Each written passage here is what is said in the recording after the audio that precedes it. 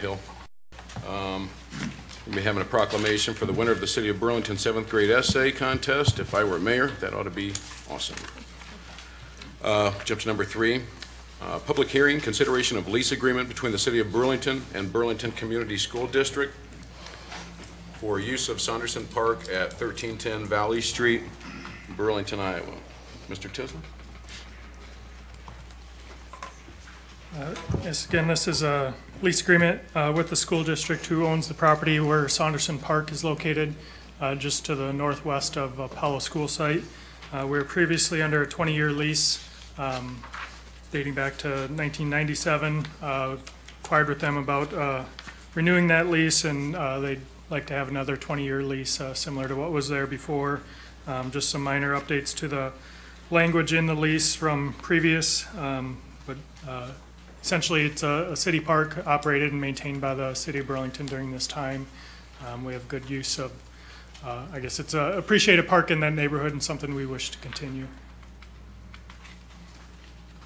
Council? Okay. Has there ever been any consideration of purchasing the property? I inquired to that. They'd prefer to maintain a 20-year lease at this time, but it was inquired whether they'd like to sell that at the... Okay. Thanks. Good? All right. Number 4, motion for preliminary adoption of the second reading of an ordinance rezoning outlot of 3 of Swisher subdivisions from R1, single-family residential, to R2, single-family residential transitional district. Mr. Tisland. This again being the property located on the south side of West Avenue, east of Willow Street, approximately 8.5 acres, recently subdivided into the Swisher subdivision. This is being proposed by Dan Cahill for a new residential subdivision, and wants flexibility to allow some duplex condominiums on the property as well. So this would allow single family and or duplex on the site. Council? Is that waivable in other people's minds? That's waivable to me. Yes. Is that okay with you? Is that all right? Is that okay, Mr. Furman? Okay. We waiving number 4. Everybody else is good? Moving right along. Number 5, motion for preliminary adoption of the second reading of an ordinance amending Section B, Land Use Design Criteria of Ordinance Number 3104 for the Burlington Senior Living Campus PUD. Mr. Tisland. This is the Rosebush Gardens Assisted Living Facility on West Avenue, just to the east of Gear. They had a PUD adopted in 1998 when this was first developed, and that PUD specified 175-foot front yard setback from West Avenue property line. That was agreed to between the developer and the city. They would like to explore an addition on the north side of their existing building that would go into that front yard setback, and would like to reduce that to 30 feet, which is our typical zoning code setback for R1 areas. So this would fall in line with our existing zoning code and allow them to do an addition on the front of their property. Council. Why not? Is that waivable? It's good for me. Good for me.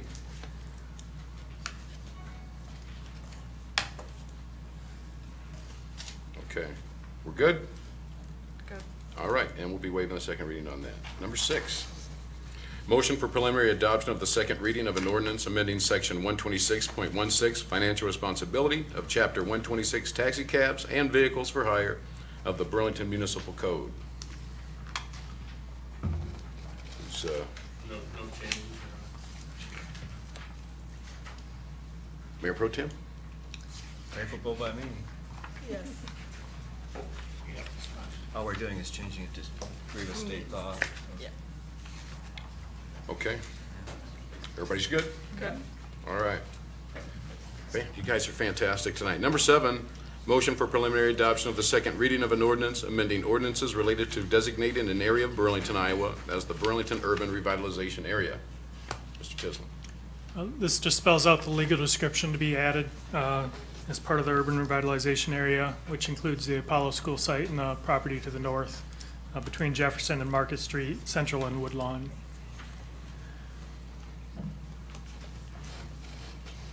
Council? Sounds good. All right, we're good with waiving that? Yes.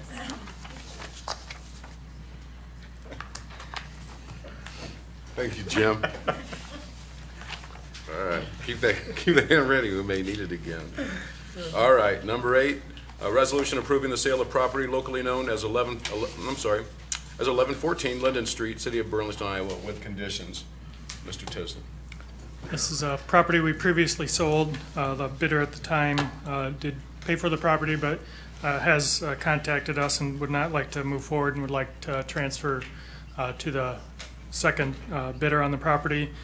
Since it's still a city property, I guess talking to our attorney, we can go through the resolution of sale and sell at the second highest bid price, which was $500 to the neighbor. We already had the public hearing on it and everyone was notified of it, and this would just go to the second highest bidder, which again is the neighbor to the west, adjacent to the property, for $500. This again is a vacant piece of land with a garage on the site. And did we refund the money to the?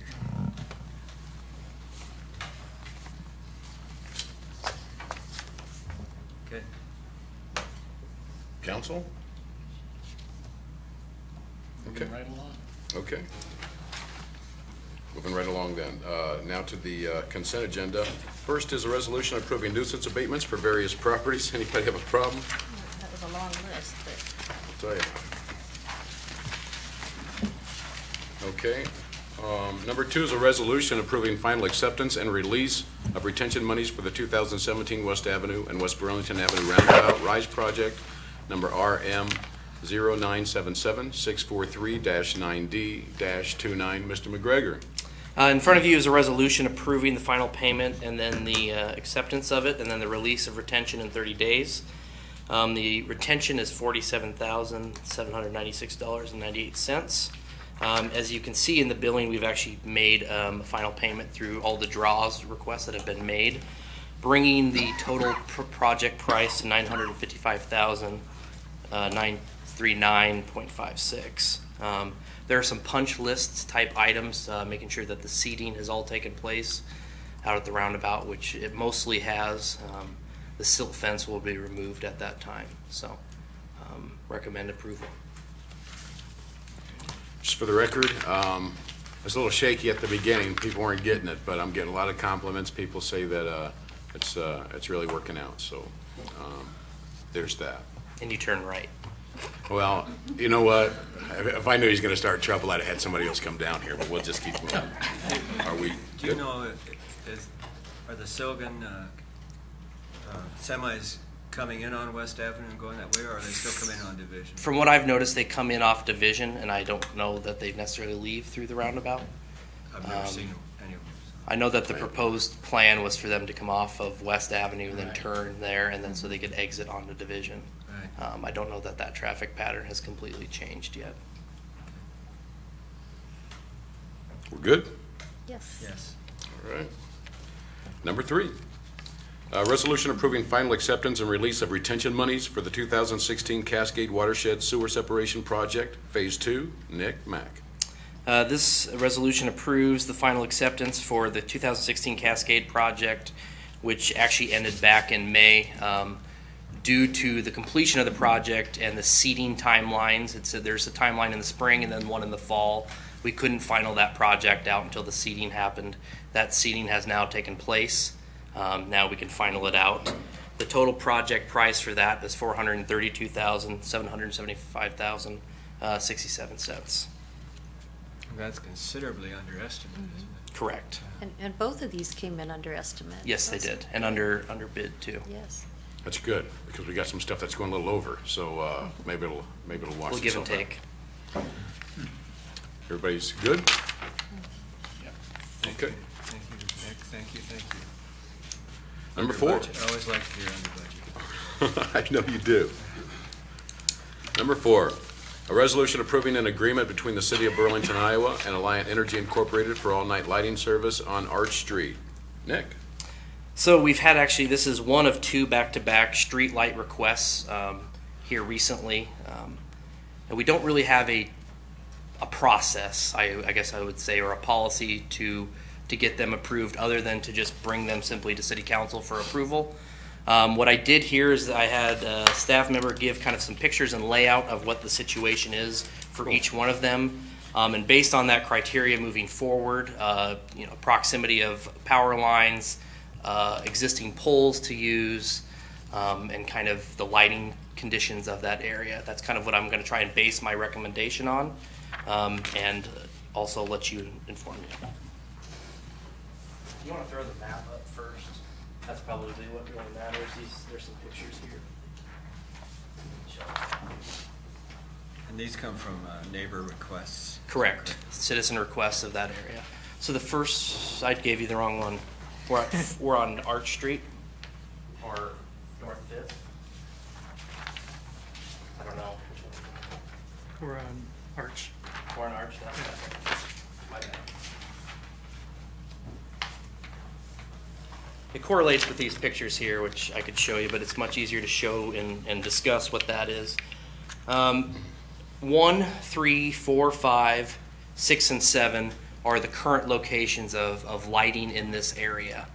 Number 2 is an existing pole, and as you see in the request or in the resolution, that is where I am suggesting we put that street light.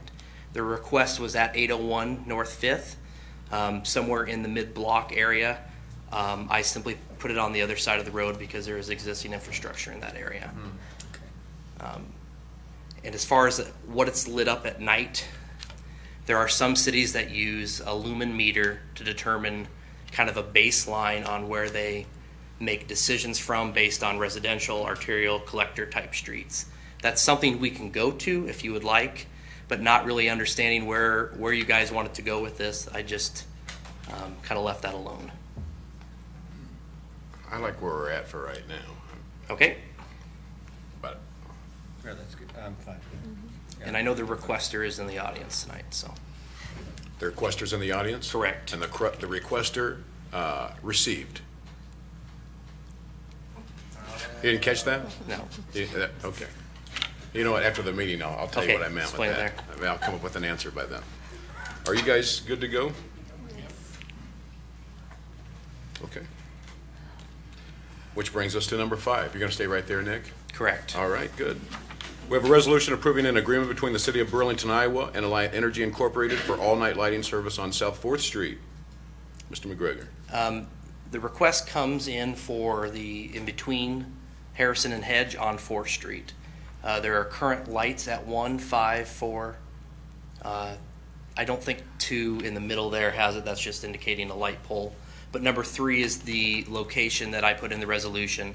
There's an existing pole there. There are 2 lines going across it, and I talked to Alliant, and they said it shouldn't be a problem. So the tree. What cost do we incur? That should have explained that, shouldn't I? It will cost us $9.94 a month per light. It is an LED 80-watt light. The installation will not cost us anything, but moving forward, for instance, if there was no pole or line in that area, that is where I probably would caution you on running line down a block and then dropping in a pole. It could run anywhere from $3,000 to $5,000 to have them do that. In this case, it will not, using existing infrastructure. You guys good? Yes. Get her done. Okay, we'll move to number 6. We have a resolution to install a stop sign for eastbound, westbound traffic at the intersection of South Gertrude Street and Williams Street. Mr. McGregor. Had a request for a stop sign at the intersection of Gertrude and Williams. I put a map up here to show you the proximity, where it's at and its relationship to course school. On the 3 things that it warrants a stop sign for: sight distance, accident load, and then, what is it? I don't remember. It only hit sight distance. There was, however, 2 accidents or 1 severe accident in the last 3 months there. It does not have enough traffic load in the area to trip a stop sign. But based on the severity of the accident and its approximate distance to the school, Public Works would be satisfied with installing that. Okay, council, you guys good with that? So it's, okay, it's William Street that's gonna stop. Correct, east-west. Right. And we had a severe accident in the last 3 months there, huh? Yeah, car was rolled, actually, into somebody's front yard. Somebody put some security camera footage and actually caught that, so it's kind of scary. There's a lot of uncontrolled intersections in the city of Burlington. That makes me nervous always to go through. And I don't think you combat that with stop signs all the time. But in this case, given how close it is to the school, I think that it's appropriate. That's the kicker for me. I tell you, as a former driver education teacher, uncontrolled intersections was one of my lessons, and it was a good lesson for, and there was a lot of options in Burlington for uncontrolled intersections. Yeah. Satisfied? Yes. So Okay. all of you that had me as driver, driver's ed, you remember. Everybody sitting in this room. Oh, sorry. All right. Okay, if we're good, we're moving on. Number 7, a resolution approving reimbursement for the Imagine Committee's indoor sports and recreational facilities, property acquisition, and, what, that's not reading right. Resolution approving reimbursement for the Imagine Committee's indoor sports and recreation facility, property acquisition, and facility remodel construction effort. Mr. Shin. Good afternoon. It's been since January was the last time that we stood before the council, so we thought it'd be a good idea to maybe just give a really quick update. I know Could you give everybody your name? And Oh, I'm sorry. Yeah, I'm Matt Shin. I'm the co-chair of the Imagine campaign, and also the campaign chair for the indoor sports complex. Everybody knew that. I just wanted to have you do that. No, I'm sorry. I apologize. So we wanted to provide just a little bit of update on where we've been and where we've come to this point. So 7 years ago we began down this process called Imagine, where we engaged the community to come up with some big ideas to kind of transform our community moving forward. There were 5 big ideas. The one that kind of kept coming to the forefront after all the 2,500 suggestions that we got through from the community was an indoor sports complex. One, to extend our visitor season, the success that we see from the outdoor recplex. We want to extend not only during the summertime but all year round. And also too, there is a need within our community for additional space, recreational space, gym space. So we thought, is there a way that we can come together as a community and share space? So since that time, when we were with you in January, we were talking about a single facility after that would be located on the southeastern campus. Since that time, there's been an opportunity for us to purchase the old Raider precast concrete that's located out on Gear Avenue. What you'll see up on the screen right now is a rendering of the change of the facility that would be located out on southeastern the community college campus. So what you're looking at is 2 full-size collegiate basketball courts with some other areas and so forth. But and then Eric, if you hit the next slide, and then this is a picture of the Raider precast concrete plant located out in West Burlington on Gear Avenue. You'll hit the next one, please. And then there it is. We were approached probably, probably 5 months ago with the opportunity of purchasing this. What this does, by going from the 1 facility to the 2 facilities, it's taken our project cost from approximately $14 million to approximately $10 million. So really what it does is it brings this project really within grasp of us having something like this within our community. So we've got some renderings. So the building that'd be located out at the Raider plant would actually be called the Turf, and that would be where all of our turf sports would be. The other nice thing that this has done, so not only have we reduced the cost of the overall project by $4 million, we've doubled our turf space. So using the existing building, using an asset that we already had in our community, we've doubled our turf space and reduced the cost by $4 million. You can see that really that there's the opportunity to configure this a number of different ways. What we've got up there on the screen would actually show 5 individual fields of play, batting cages, so forth. There's also been talk of a golf simulator. We could do not only soccer, but football, baseball, any type of turf-related activity could be out there. We're hoping all season long. There's just some additional renderings of concession area and so forth. We feel, after engaging the folks that travel and these like soccer and so forth, that there's no facility like this within the region. And about 6 or 7 years ago, when Dennis Hinkle and Steve Delaney and Mike Pearson and we took a tour of the region, and I will tell you that you have to go to Chicago, the suburbs of Chicago, to find a facility that'll be like this. So we're very excited about the opportunities that this facility will provide our community. Eric, you want to hit it again? There's just some more renderings of what that would look like. So very, very, very flexible with the space and so forth, So really, just to kind of also, so some of the pieces that have come up, these facilities will be owned by a nonprofit organization that has already been established. There's been a board of directors that's been put together to own and to oversee, to make sure that these facilities are used for the greater good of the community long into the future. Like I mentioned, it's an independent board of directors. We do meet regularly, and the board will be responsible for hiring the manager for these 2 facilities.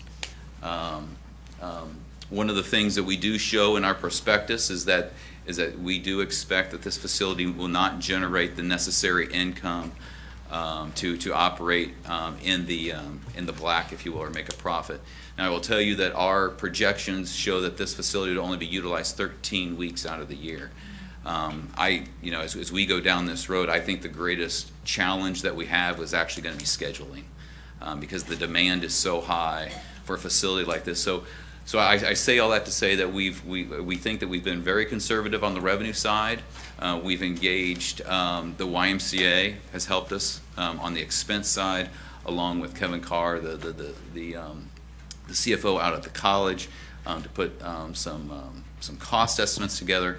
And with all that, we think that we're looking at approximately $135,000 to $150,000 a year operating deficit.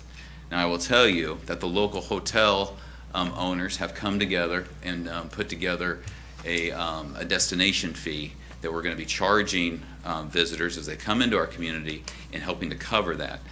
With the estimates that we have, we think that we're going to generate somewhere north of around $200,000, which will cover that operating deficit and also put some dollars towards the marketing of our facility. One of the things that we have found is to get the tournaments to come here, is that some of these we have to pay or incent them to come, and we think that's going to be very important, especially from the beginning. So it's going to be contract based. There will be no government imposed tax, and we think that we've got the operating side. Yes, the Becky? destination fee, is that just charged during those 13 weeks of the year, or No. all year round? We are actually collecting that now. Okay. Yeah. So all year round. Hit it again. So I've been kind of doing this. So we are currently we are currently in the process of trying to purchase the north half of that lot, of that facility that you saw there, for the Raider portion. We're currently under environmental review. We're doing a phase 2 that's currently being completed. We're working with the city of West Burlington on the zoning. We've already done that through some code adjustments there. And we're going to be beginning the subdivision process.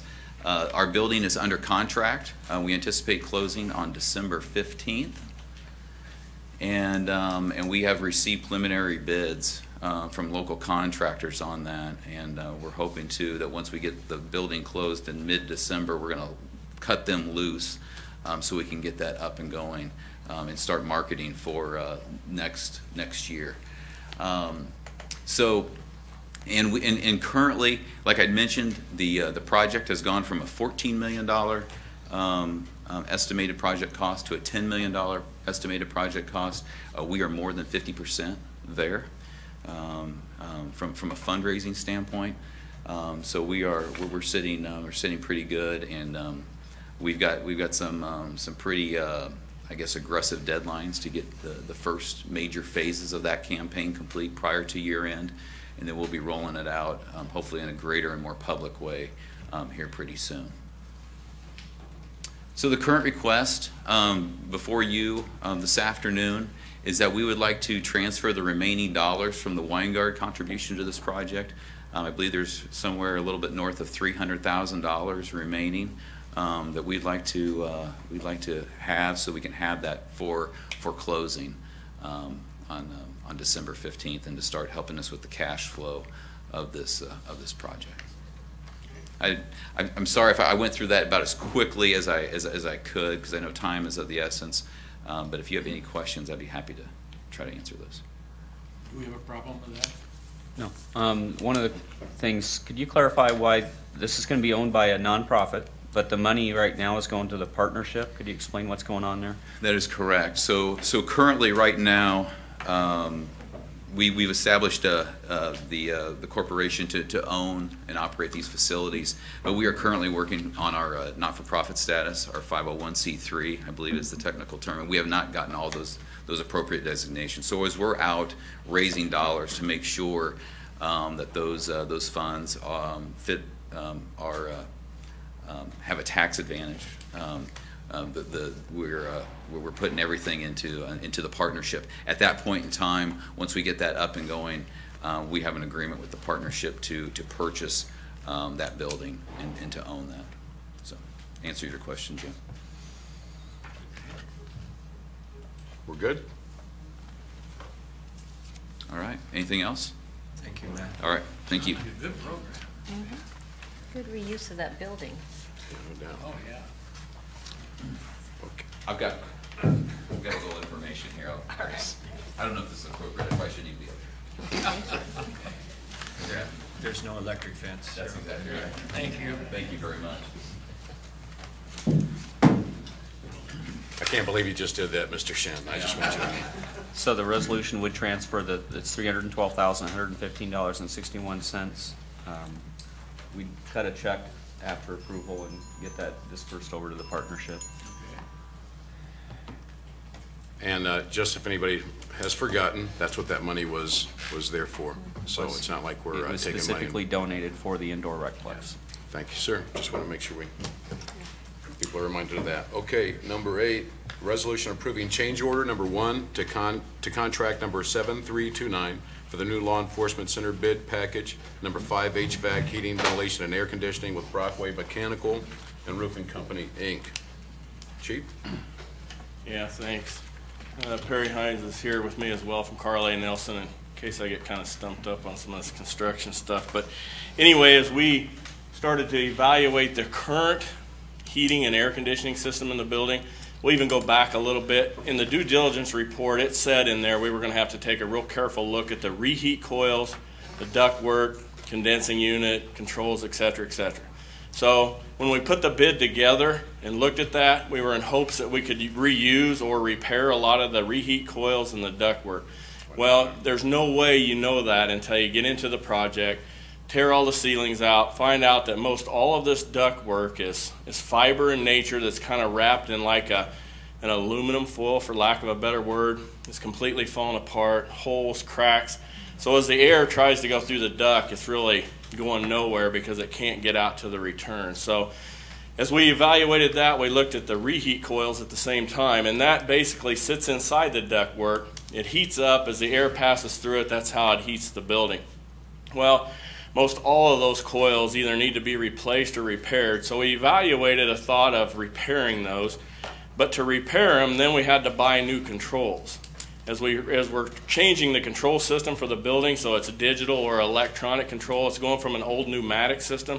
The pneumatic system had air hose that ran all through the building that controlled these actuators and controls. Well, those have been clipped, cut, broke, fell apart. So the air compressor just runs 24 hours a day trying to keep up with pressure to the controls. So we knew we were going to replace the controls. So as we evaluated the reheat coils, if the control comes with the reheat coil, why would we just try to repair it? And the reason, the importance of this is all the ceilings are out of the building now, and now's the time. I mean, to do the duct work, to do the reheat coils. And the duct work that we think we can leave that seems to be in good repair is in hallways. We've planned this out. So in case something did happen to that duct work, we could take the ceiling tiles down and work in the hallways and not disrupt. If it goes through a room or rooms, we don't want to disrupt operations at a later date to get the problem taken care of. So that's the ductwork, reheating coils. The circulation fans are either shot or going to be shot, but we're able to eliminate one of those and add 3. The actuators, the actual thing that controls the vent on the outside of the building, that's working, but the device that tells it to work isn't working. So when you look through here and you see the ductwork, the AHUs, those air handling units that I'm talking about right now, and the exhaust fans, the condensing units, those are strictly for tests. We still haven't had a chance to get in there and test those, and as soon as we test those condensing units, we'll know their serviceability, if you will.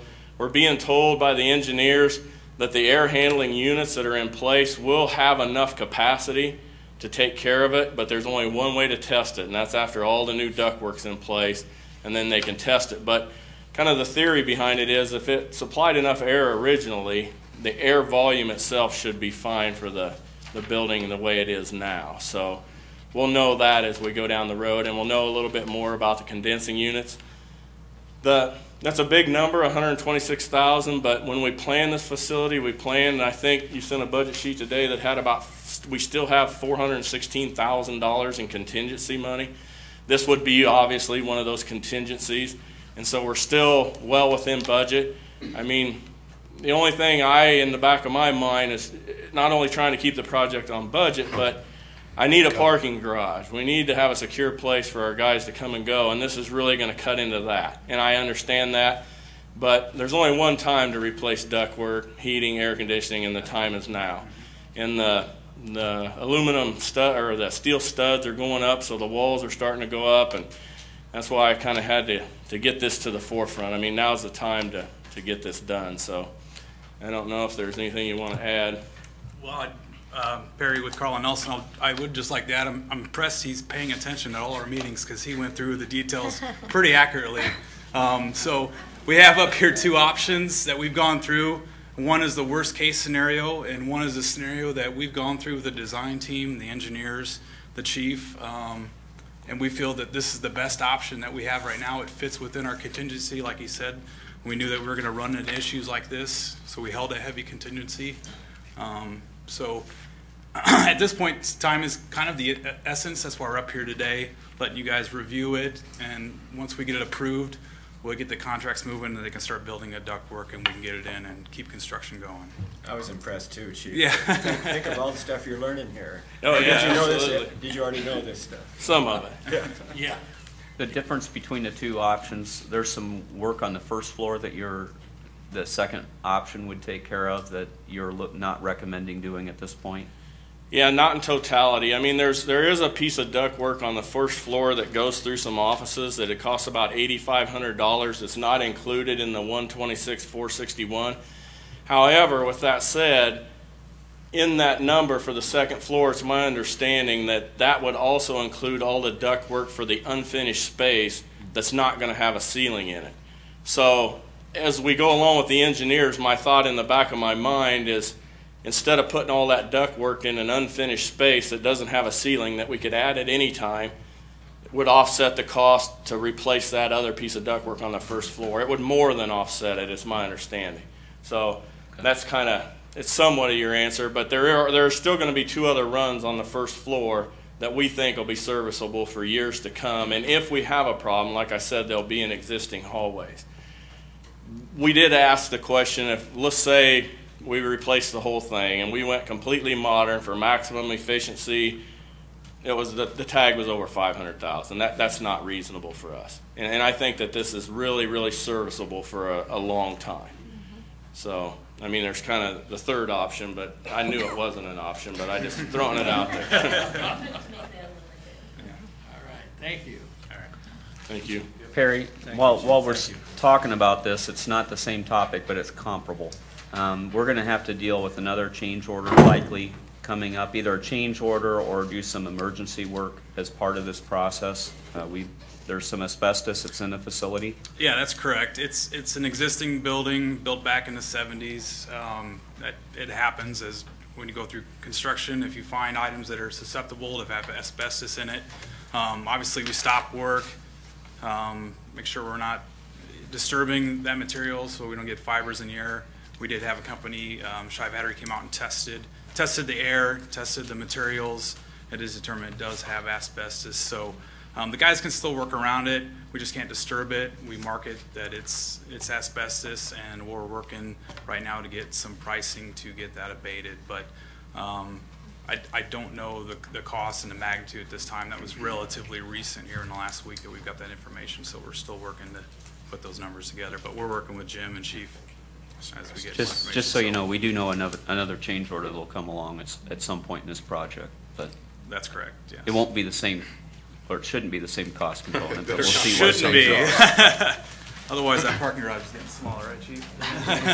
Thanks. Thanks. Thanks, Perry. All right, we good? Yes. We have public hearing set for coming up. Number 8 is consideration of a sale of property locally known as 255 South Central Avenue, City of Burlington, Iowa, with conditions. That's November 6th. B is consideration of a sale of property locally known as 251 South Central Avenue, City of Burlington, Iowa, with conditions. November 6th. C is consideration of sale of property locally known as 506 South Gunnison Street, City of Burlington, Iowa, with conditions. A fantastic property, by the way. November 6th. D is consideration of an ordinance prohibiting the construction of wells within the city limits for use of a potable water source. November 6th. E is consideration of an ordinance amending various sections of Chapter 31 Riverfront Advisory Committee of the Burlington Municipal Code. November 6th. And F is consideration of West Avenue, Mason Road Urban Renewal Area and Plan on November 20th. And we have some discussion items left tonight. The first one is Great Place Riverfront Selection.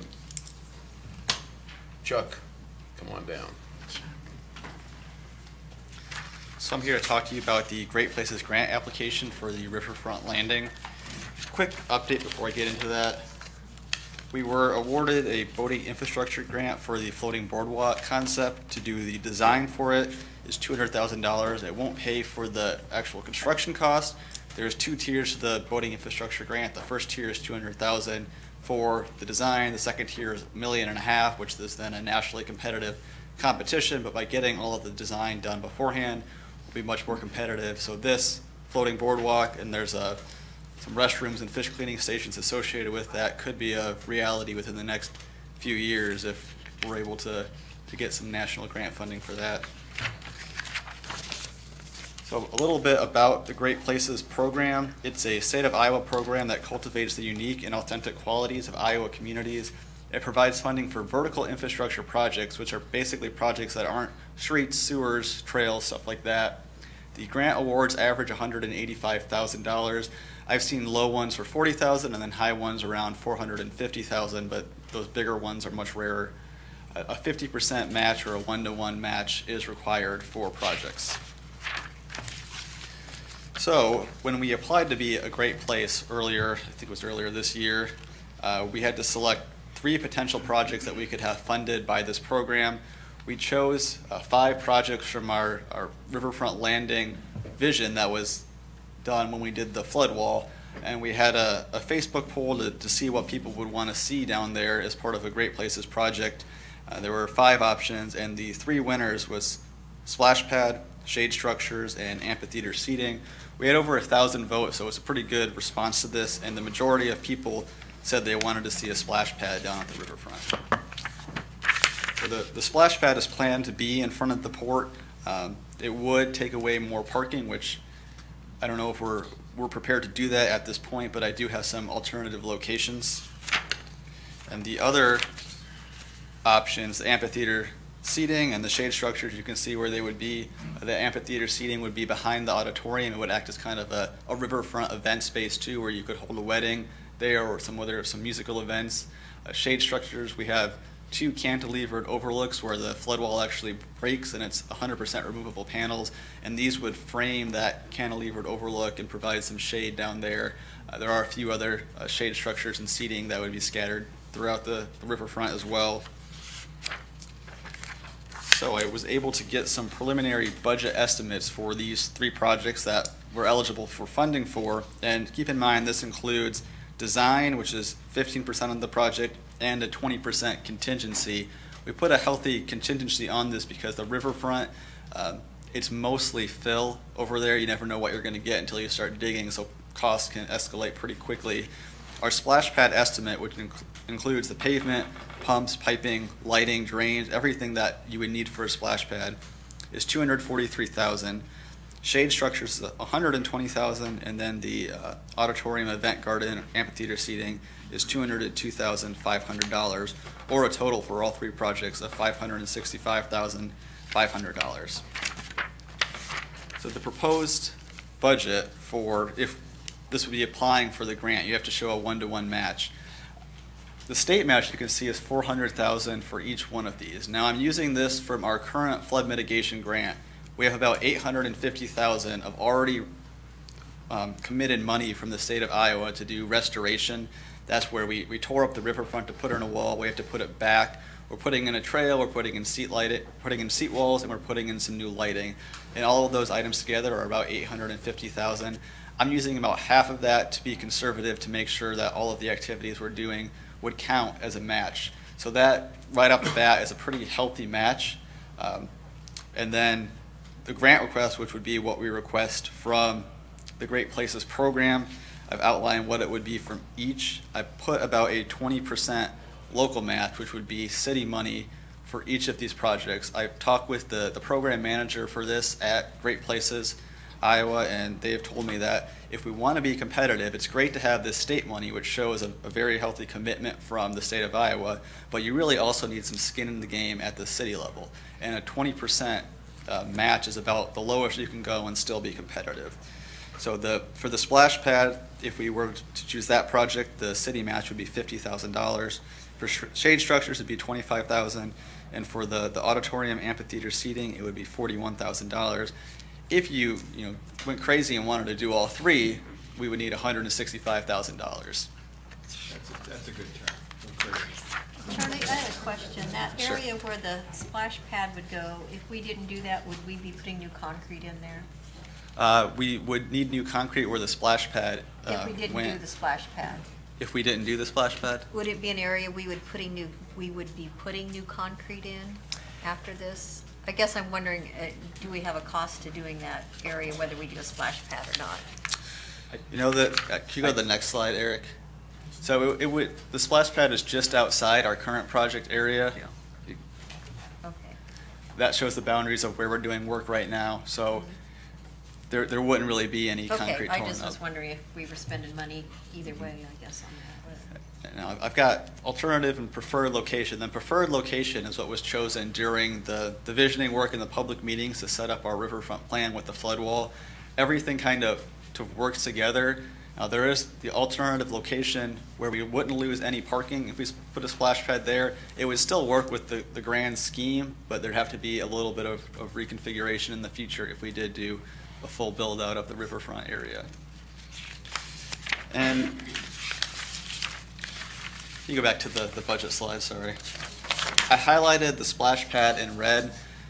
I do recommend that we go with that just because that's what everyone seemed to like. It's one of the more impactful projects on the riverfront, I think. It's more active, where people could use it every day. They could use it on the weekends. It would be a draw. What I need to apply for this grant from the council is a resolution of support. You can't give funding for it yet because you haven't had your budget session, but the resolution would say, when we go into our budget session, we will set aside this money for this project. You guys good? He needs to know what project that you would have an interest in seeing Right. be This, presented. He's recommending one of the three, but he needs to know which one of Yeah. the three you really want to see. the grant application is due November 1st, so at your next meeting, you'd have to decide which project or none at all. We do have a 3-year period where we can keep applying for projects. We could elect to not apply for a project this year, then that uses up one of our eligible years, which is an option. The splash pad came in number 1 as far as the survey, right? Right. Man, I can't believe that. I Oh, mean, I guess I yeah. can, I but can. that's a lot of money to keep that splash pad up, money that's just gonna keep elevating, and, yeah, I'm not groovy on the splash pad, but the auditorium event garden and the shade structures, you know, I don't know where everybody else is, but I just, I guess. I can tell you exactly where I am. Uh-huh. You wanna go ahead? No, go ahead. But, you know, I have 2.5 months left here, but I've never been in favor of the splash pad, just for what you said.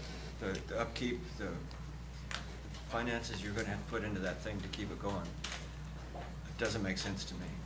Something like that auditorium event garden does make sense to me because it's there, minimal probably upkeep. So, to me, that makes sense. So I have the opposite opinion, and I'm not gonna be here very long either, but, I guess, I feel like the community's saying that they want that amenity, and the other two, I just don't think that as many people would use it as the splash pad with young families. I can see where you're coming from with that. I know the majority of the public wants the splash pad, but I also don't think they're also thinking of the upkeep, which is unfortunate, because things like that do require maintenance a lot of the time.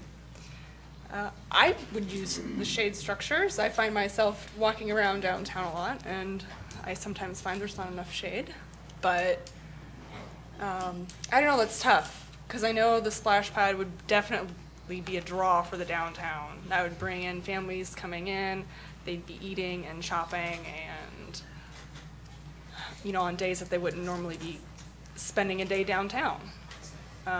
So it's definitely a difficult Splash pad decision. can be used in the winter, right?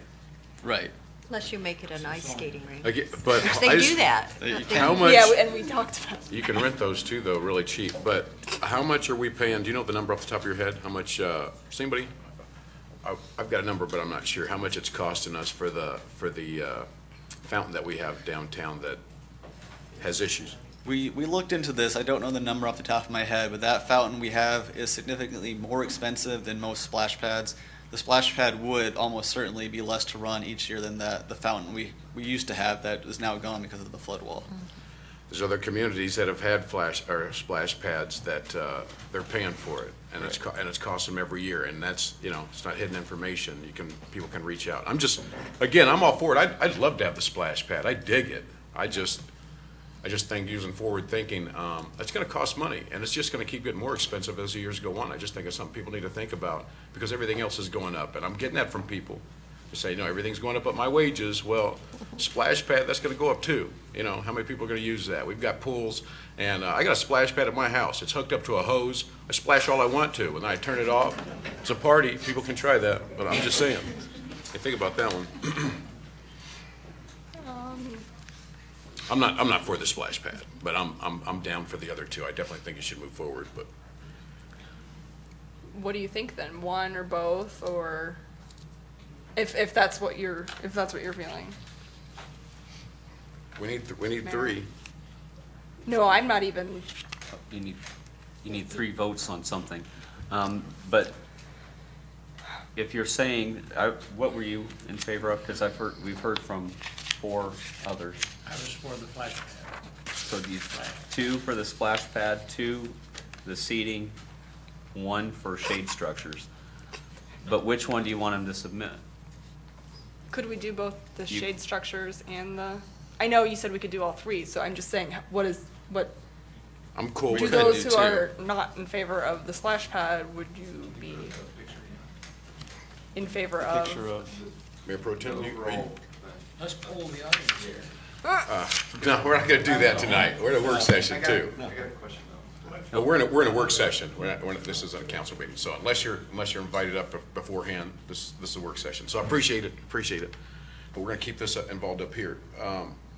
Are you guys okay with, do you guys wanna do two, or do you just wanna pick one tonight to give them the okay to move forward? Because I'd do the two. we do have 3 people that say at least on the, You could, we could have the resolution of support presented for next Monday with the 2 projects listed on there. You could modify it if you've had a change of mind or heart between now and then about what you want to have included on that. But he can do it that way. Just the most likely funding source on this was going to be would be hotel motel tax. That being said, hotel motel tax last year came in at 870. I didn't see what August numbers look like. I know it was sent out today, and I didn't get a chance to look at it. But July's numbers were 20% down year over year, after last year being 130,000 overall, or 120,000 overall down from the previous year. So I'm looking at this next year being, I guess, the current year being about 850,000 for collections. We'll see how that goes as the year goes on. We had originally budgeted 900,000 for this year, and then growing over the next few years. That means we've got more projects that we put into our CIP plan than what we're going to have funding for already. And this will be something that will now be competing with those other things. I do want to stress the resolution says that you would just try to fund it during your budget cycle. You don't have to put money towards it. We can still apply with only the state money as match. If no other city applies with local money as match, then we have a chance at getting the grant. If there's other cities that put a lot of local money into it, then we're going to be out of the picture. But we don't have to put any city money as a match towards these projects. The resolution is simply stating that we want to see these projects done, and we will apply for them, and we will try and find money during our budget session. If you want to be competitive on it, you need to have the match, though. And that's okay if we move forward that way. Just know that it's going to be causing some pressure on what gets eliminated from the CIP plan as we go into this next budget cycle. But you'll have that resolution presented for this next time with the 2 projects on it. Including the shade and the auditorium, is that what you're saying? Correct, the seating and the shade. okay. Thank you, You guys Chairman. good? All right. Chuck, you really have been doing a good job since we stole you from wherever that place was, so, College. you wish you were that young, buddy. He is. Actually, it's me that wishes I was that young, but anyway. Okay, we're moving to number 2, Otter Island logging. James? No. Give a just brief, we have Bob Petrozelko here with Geoforestry. Our staff, Ryan and Patrick especially, have discussed this along with Bob, the option of logging Otter Island again. We did walk the island with Bob and his staff here this spring, was it? Mm-hmm. Yep, and we brought this forward for consideration. It's an option. If you look at the information in the packet, we've last did this or started this in 2008, working with Bob to identify the trees, and it was completed in May of 2012. So wanted Bob here to just give some information on what the options are moving forward with it. Okay, thank you. So, yeah, Bob Petrozelk, I'm the owner of Geode Forestry. We're consulting foresters. Had our roots here in Burlington with Geode RC&D, and we're over at Swedesburg now. But we're not the loggers, so we're the consultants that work on our clients' behalf. We represent you during the timber sale process. We just real quickly, once we secure an agreement with the client, we go out and develop a plan that will harvest trees in a sustainable manner. So just because, for example, the last time we cut or had a sale in 2008, we probably could have marked or included 3 or 4 times as many trees as we did, but we just included those and targeted those that were mature, some that were over mature, some that were dead, thinned out some stands. Areas where the trees were overcrowded, we cull out the lower quality ones and include those and give the better quality trees more time to grow. So when we went out this last time, I think the time prior to the last sale that we handled was 1981 when the city harvested trees out there. We weren't involved in that. I was out of college, but not very much. You know, I'm not here to convince you to do this. I would like to encourage you to practice sound, sustainable forest management. If that's your goal, then Otter Island is ready for another harvest. It wouldn't be as big as this last one we did for the city. It would include mostly those, we didn't cover the whole island. It would include mostly those areas where we let the trees grow, but then revisit some of those stands where we just thinned them out before, and it's time, excuse me, for another thinning there. So. How far do you take the trees down? How far do we drop them down?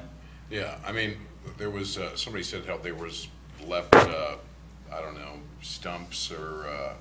Their canopies, I think, too, is another issue.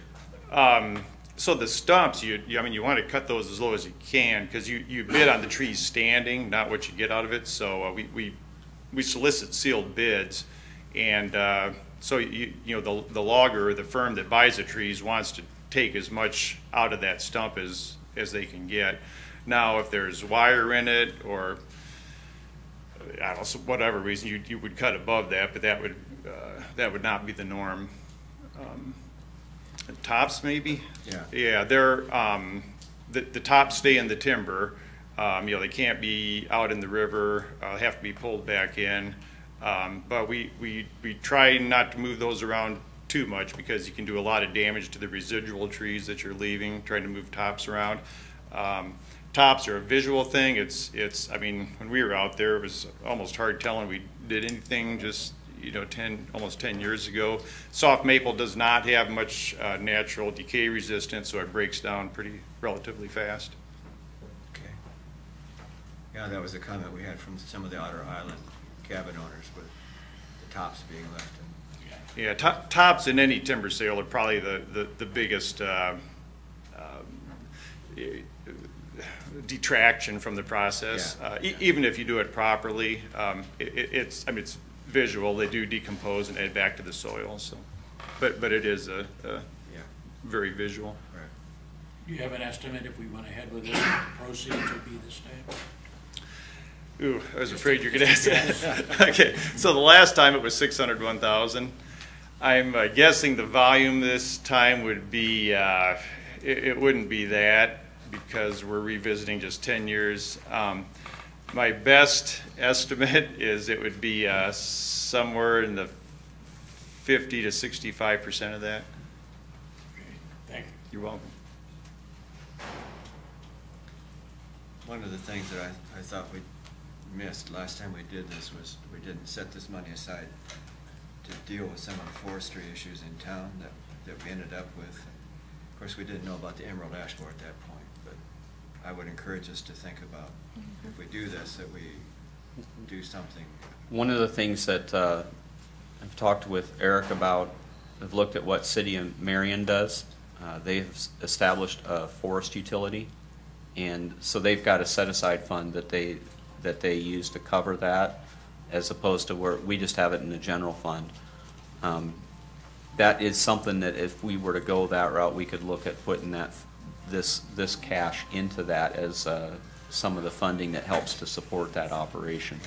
Now for them, the City of Marion has a separate fee that they charge on they do a residential fee for everyone in the community to build into that fund to cover the foresters. They use that to cover their capital equipment purchases, and they used it as they dealt with emerald ash borer this last year, or the last couple of years, to have a fund to cover that. And it's at least something that we can have a discussion about as we go through this next budget cycle. Just throwing it in the general fund, it gets eaten up, and then the next issue that comes along, the next tree problem that comes along, where are you going to get the money for it? You guys good? I'm in favor of moving forward with it. If you were to move forward with this, what's the kind of process that you'd be talking about? If it's the process the same as we used last time, I mean, changed a few dates, I'm fine with the same, I forget if it's called Our terms would be the same. Yeah. So I guess as soon as I would get the official word. We'd be entering into a contract for services with Geode Forestry to market the property, and then what's the timing to do all that, or mark the trees and then go out for bids? I guess I'd like to get started this fall. It's tough in winter getting out there. We shoot for having the trees marked this fall. It's just there's that delay from once we get them marked, get things tallied up, prepare the bid notices, and the potential buyers need to be able to get out there too. So once we start getting some ice, it gets pretty dangerous. So I'd hate to promise that we'd have it done this going into winter here before we maybe go into spring. So you may see that you have a process where you allow bidders to go take a look in the spring, depending on river levels too, on where that goes. Yeah, that's the other thing, and for the logging. In fact, I know last time we had we signed an extension because the river can't be too high or it's over Otter Island, but it can't be too low because you have to be able to barge the logs off. And would you look at that being a 1 or 2 year cycle for the harvest on that? I'd give them at least 2 years. So you would the fund, and last time this was done, I think the 600,000 came in over the course of 3 or 4 different fiscal years, and you'd probably be looking at least 2. Yeah, you can set the payment terms up however you want. We had 25% down at contract signing, 25% down at commencement of cutting. The third 25% installment was due when 50% of the volume had been cut, and then the fourth 25% was due when 75% of the volume was harvested. You can set those up however you want. It's your call. You can say if the bid opening is March 1st, we want to check March 2nd. It's unattractive to the buyers when you do it that way. So to proceed, Eric would be working on getting an agreement developed and ready to present back to you for approval at a future meeting. If that's the route that you want to move forward with. I do. Looks like everybody's in. Okay, good deal. Thank you, sir. You're welcome. Thank you. Memorial Auditorium, number 3. Good evening. Casey Fleming, 3606 Memorial Park Road, Burlington. Thanks for having us back. Also, we got all sorts of folks back here that will help answer questions as they pop up. We'll go through our presentation here and do introductions at that point. You guys have seen some of this already and have obviously had the entire proposal that we're putting up here tonight for a few days to look at. But very similar to what this same group, what Stephanie and Amy presented a couple of weeks ago. A couple big changes. We've worked with Mike O'Neill. Mike is here as well tonight to work together on this. And it's the American Music Festival that I represent. So what's the American Music Festival is question number 1. People ask me, well, is it Steamboat Days? Is it not Steamboat Days? Who gets the money? Blah, blah, blah. So the American Music Festival is a 501c3 that stands alone. Separate from Steamboat Days, which we'll get into some of those details as we go through the presentation here. But I would like to recognize we do have American Music Festival board representation here tonight, and Burlington Steamboat Days board representation, as well as some representatives from some of the legacy events that have used the auditorium over the years. So proposal specifics, very similar to what you folks have seen. The American Music Festival will hire employees for management of the auditorium, port, and depot, specifically an executive director, operations technical manager, which at this point we're under agreement with Mike O'Neill to be in that role, and then part-time labor for cleaning, maintenance, etc. We also are under the agreement with Mike O'Neill that he'll continue to use existing staff that know the building, have been working in the building, and it'll be a real turnkey thing. Real quick there with the management of the auditorium, port, and depot, got to make sure we include all 3 buildings in that. So it is Port of Burlington, Burlington Memorial Auditorium, and the depot. So it's all 3 of those riverfront properties. And I was really excited to see all those pictures of the port and auditorium looking so good in those riverfront proposals we saw a few minutes ago. You know, and a few people have asked me, well, gee Fleming, what do you know about running a building? Well, I was involved in promoting shows there when I worked in radio for about 15 years here, you know, helped promote over 50 shows down there. So on the promotion side, I understand it a little bit, but beyond that, I don't. But that's why we hire the right people to do it. We got, I think we already got a great start with Mike and his existing staff that do know how to run that building and do know how to be successful at it. So, again, the board will include a seat for legacy events, civic music, and snow bowls, so there'll be input from those folks as well as our existing board as it stands. So the city, we asked that the city will provide the American Music Festival a subsidy of $250,000 annually. We're asking for a 3-year initial contract. We feel that length of contract is fair to not only hire quality staff, but move forward with some successful events and get things going back in the right direction in those buildings downtown. Subsidy will cover employees, labor, marketing, office expenses, etc. We'll get into some of those specifics momentarily. We do ask that Burlington Steamboat Days and the American Music Festival would also be rent-free when they have events down there.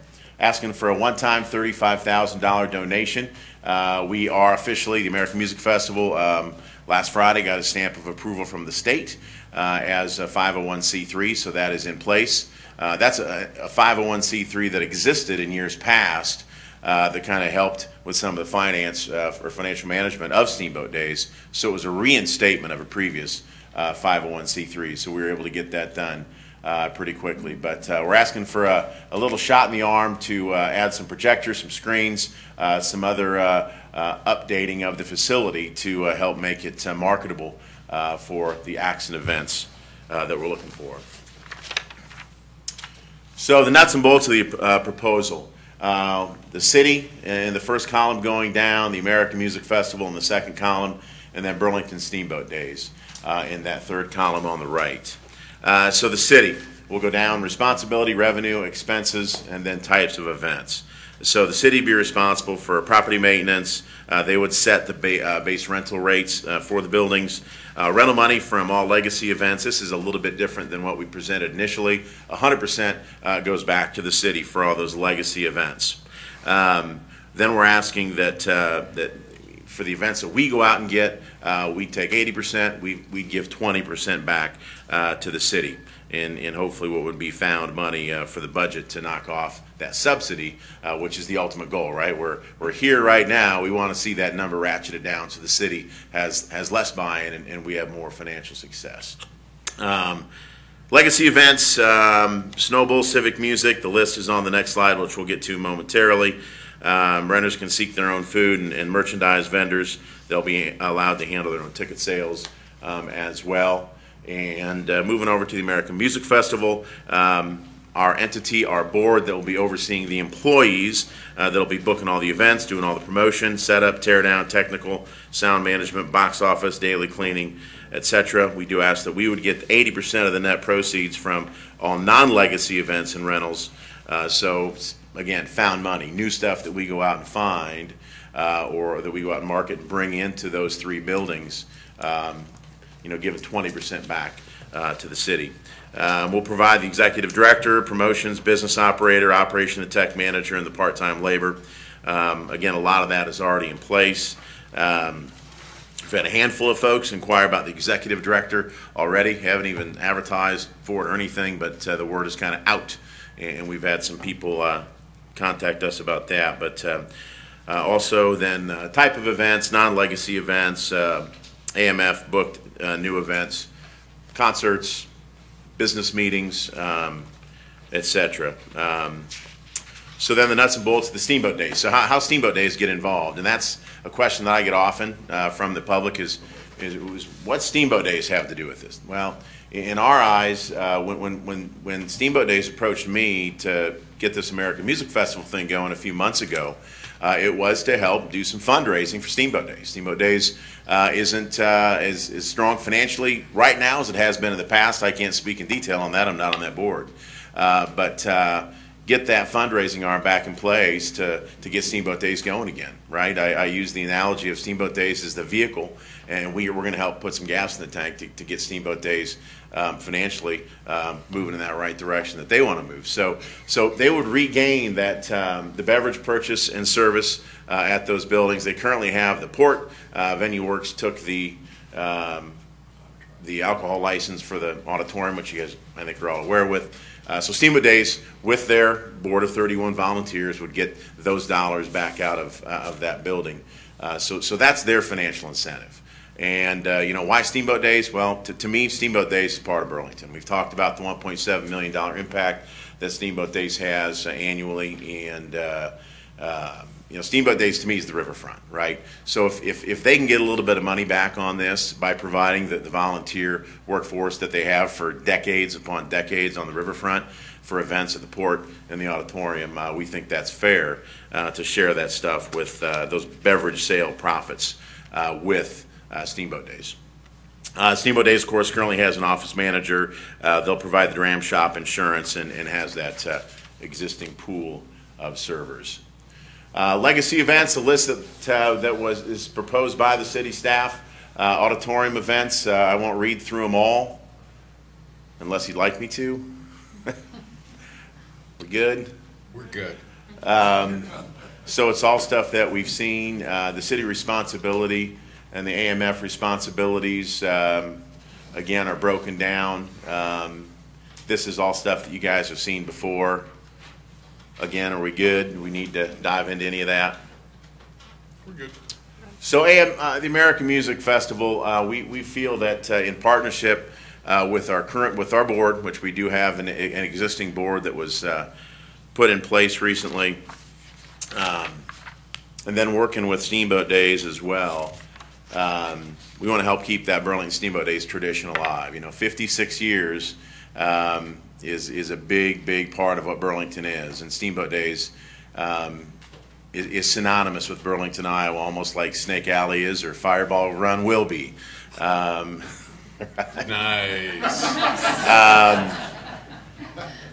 So the power of volunteers, right? So Burlington Steamboat Days has those 31 volunteers. They know how to serve beer. They've got all the experience. They got the equipment too. That's another big piece. They've got all the beer trailers already. So no other entity has to come in and spend 30, 40 grand or more on buying beer trailers, et cetera, or renting them, et cetera. So the power of volunteers, board members with a number of different skill sets and experience, legal, marketing, recruiting, hiring, et cetera. You go right on down the line. Between the two boards, you'll have 31 on the Steamboat Days board, 21 on the American Music Festival board. So 52 board members between the two organizations that come from all walks of life that want to see this happen. We've had conversations with a handful of folks, like I said, about the executive director position, and there's letters of support from a couple of folks. Ben is here tonight. Rustin he's over in Fairfield, and I tell you, I've consulted him extensively. Fairfield went through this 9 years ago. Venue Works came in, offered to run the Sondheim Center, and after declining revenues and declining attendance, they ended their contract with Fairfield there as well. And they've resurrected it. They brought it back through the CVB, through the work that Rustin and his team have done. They went from failure, losing Venue Works, to having 100 and how many events? I don't know. It's 160 some events all told, counting the small meetings and everything. So the blueprint is there. Fairfield did it. Fairfield did it, and they did it by going out and raising money and partnering with everybody that was interested in seeing that succeed. So they've laid out a nice blueprint for us as far as how they promote and stuff, how they staff things, and things like that. It's not exactly the same because that's a privately owned building versus a publicly owned building. So there are differences, but still the similarities are there. It's been very helpful. Marketing power. Steamboat Days offers up an existing network of over 25,000 people on social media, an email database of 7,500 plus folks And I'd argue that's got to be the biggest marketing database that any volunteer organization has that could come to the table to get out there and try to bring people into those 3 buildings, especially with the depot, trying to do some new stuff there and really get that building going as well. And then Mike O'Neill, we mentioned the current operations manager. He's accepted and agreed to work with us as operations manager and technical director. Years of experience with those properties and in the community. When we started talking about all this, everybody that I talked to was like, okay, can we work with Mike? Can we work with Mike? And I was saying the same thing. So Mike was kind enough to sit down with us last week, and we came to an agreement to work together on this and unite our proposals to try to make this work. So the 501c3, we have been able to secure donations, and you can do that a little bit differently as a 501c3 as opposed to an LLC or a private entity. We've got 3 of the major media players, Titan Broadcasting, Pritchard Broadcasting, the Hawkeye. They're already on board for financial donations right out of the gate to help get things going. Danville Telecom, J&S Electronics, Drake Hardware and Software. Letters in your packet supporting from all of those entities. There's grant opportunities out there that only can be gained by 501c3s. Beth Nickel, Sales and Marketing Director from CBiz, who's an expert in that, is part of our board and has agreed to take upon that grant writing piece to help lift us up as well. Greater likelihood of businesses and individuals sponsoring events for a nonprofit. There are people that just want to give money for tax purposes to nonprofits, so we are able to offer that and then also go out and find sponsorship income that can help make the auditorium and the riverfront properties a little bit more profitable, drive some more of that revenue, save the city and the taxpayer dollars, which is kind of the ultimate goal for you folks, right? Let's keep the building going, cost you less money, and make us a little, but make the city and our community a great place for entertainment and the arts is kind of the big picture goal. But anyway, volunteer labor available as a nonprofit, which overall reduces expenses too. So community buy-in is definitely needed to make this venture a success. You know, we got to take ownership of these buildings as a community. The history's out there. We could talk ad nauseum about the past, but we want to look forward into the future and how things can continue to be successful at those buildings. You've got letters of support from Jason Hutchison, CEO of the Greater Burlington Partnership, Becky Rump, Executive Director at SEC of their Institutional Advancement area, Jeff Burkhart, President of Midwest One Bank, and the list goes on and on, talking about the Convention and Visitors Bureau and the effect that we have on the local economy with those riverfront buildings. And again, a long list there. Chelsea Toll, who I think is here tonight, CVB Director, Snowball Board of Directors, Jeff Rucker, President of SEC Black Hawk Booster Club, that benefits from Steamboat Days and serving the beer down there. So it's community, community, community, and everywhere I turn, I'm getting great positive feedback.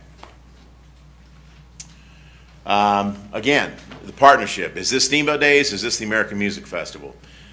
American Music Festival is the board that would oversee the riverfront buildings. We would partner with Steamboat Days on the volunteer side. We would help lift Steamboat Days up, getting those beer sales back, the alcohol sales in the building.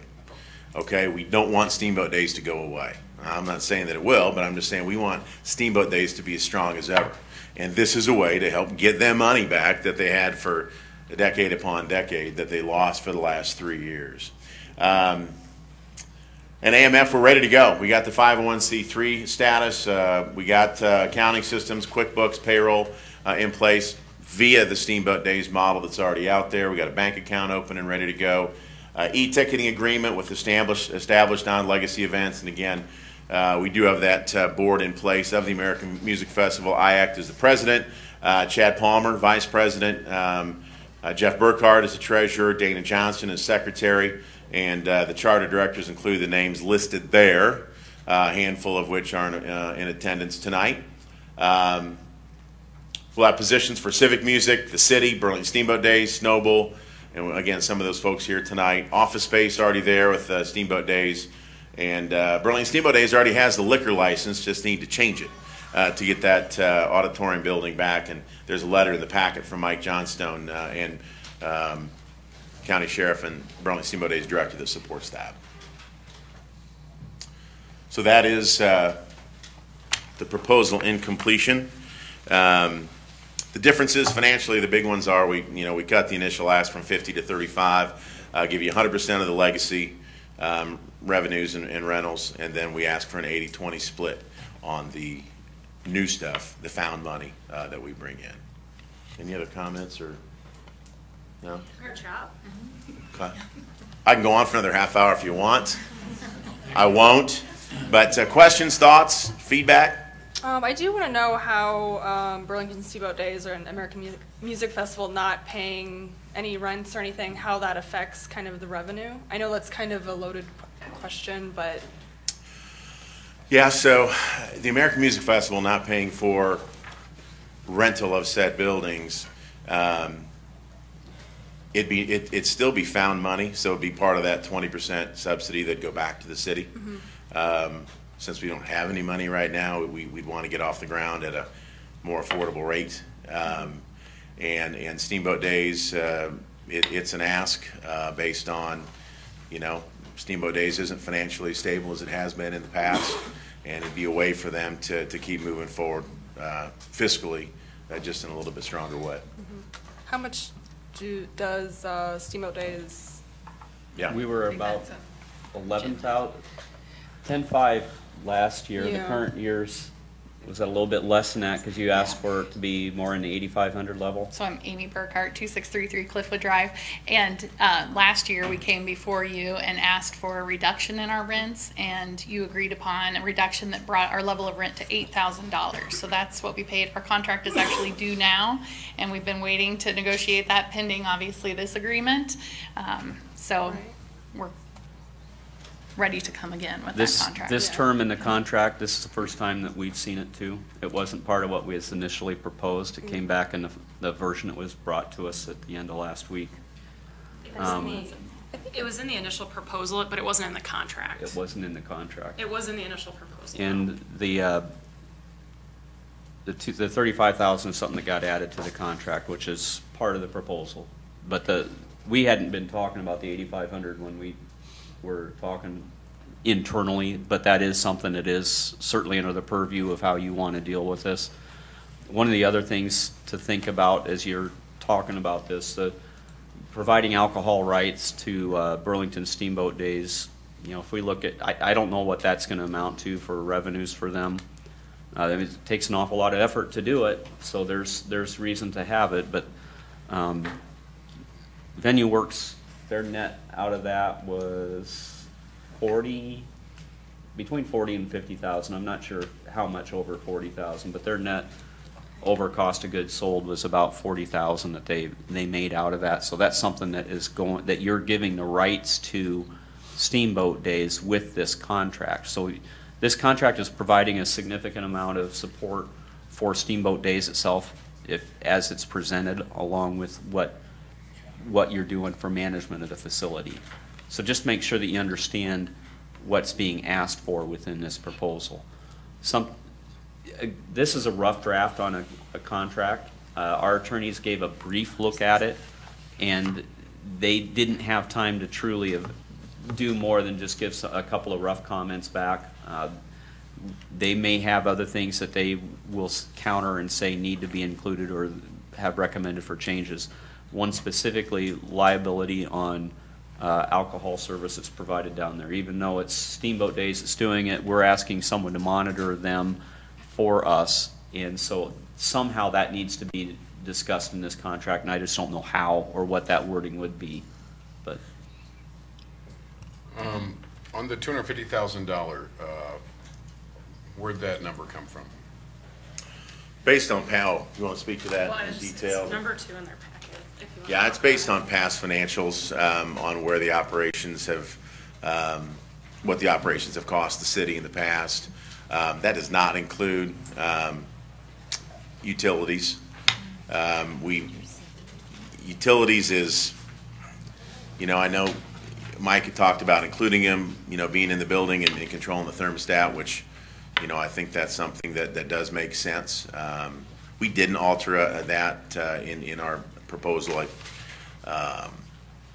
But it's based on past financials, on operations cost, which includes salaries, marketing, upkeep, et cetera. I don't know if you want to speak to greater. Yeah, and there's in your packet,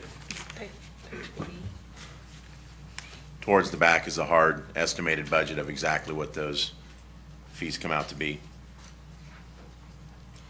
But the lion's share of it is salaries for local folks. So you guys don't want the beer license, is that right? AMF? AMF does not, no.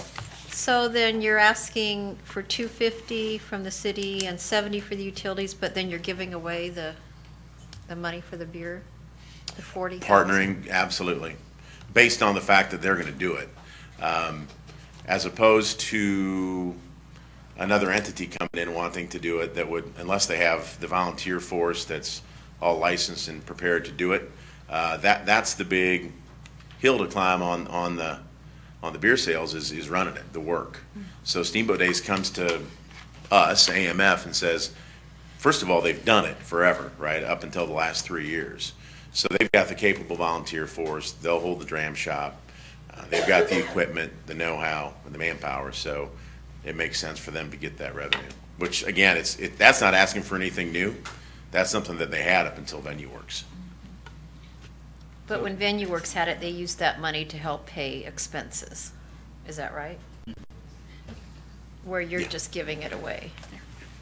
So just speaking on behalf of Burlington Steamboat Days, since I'm not on the AMF board, but I am the president of Burlington Steamboat Days, you know, that is, again, part of this piece of supporting a 56-year tradition in our community that does provide a significant economic impact to our community.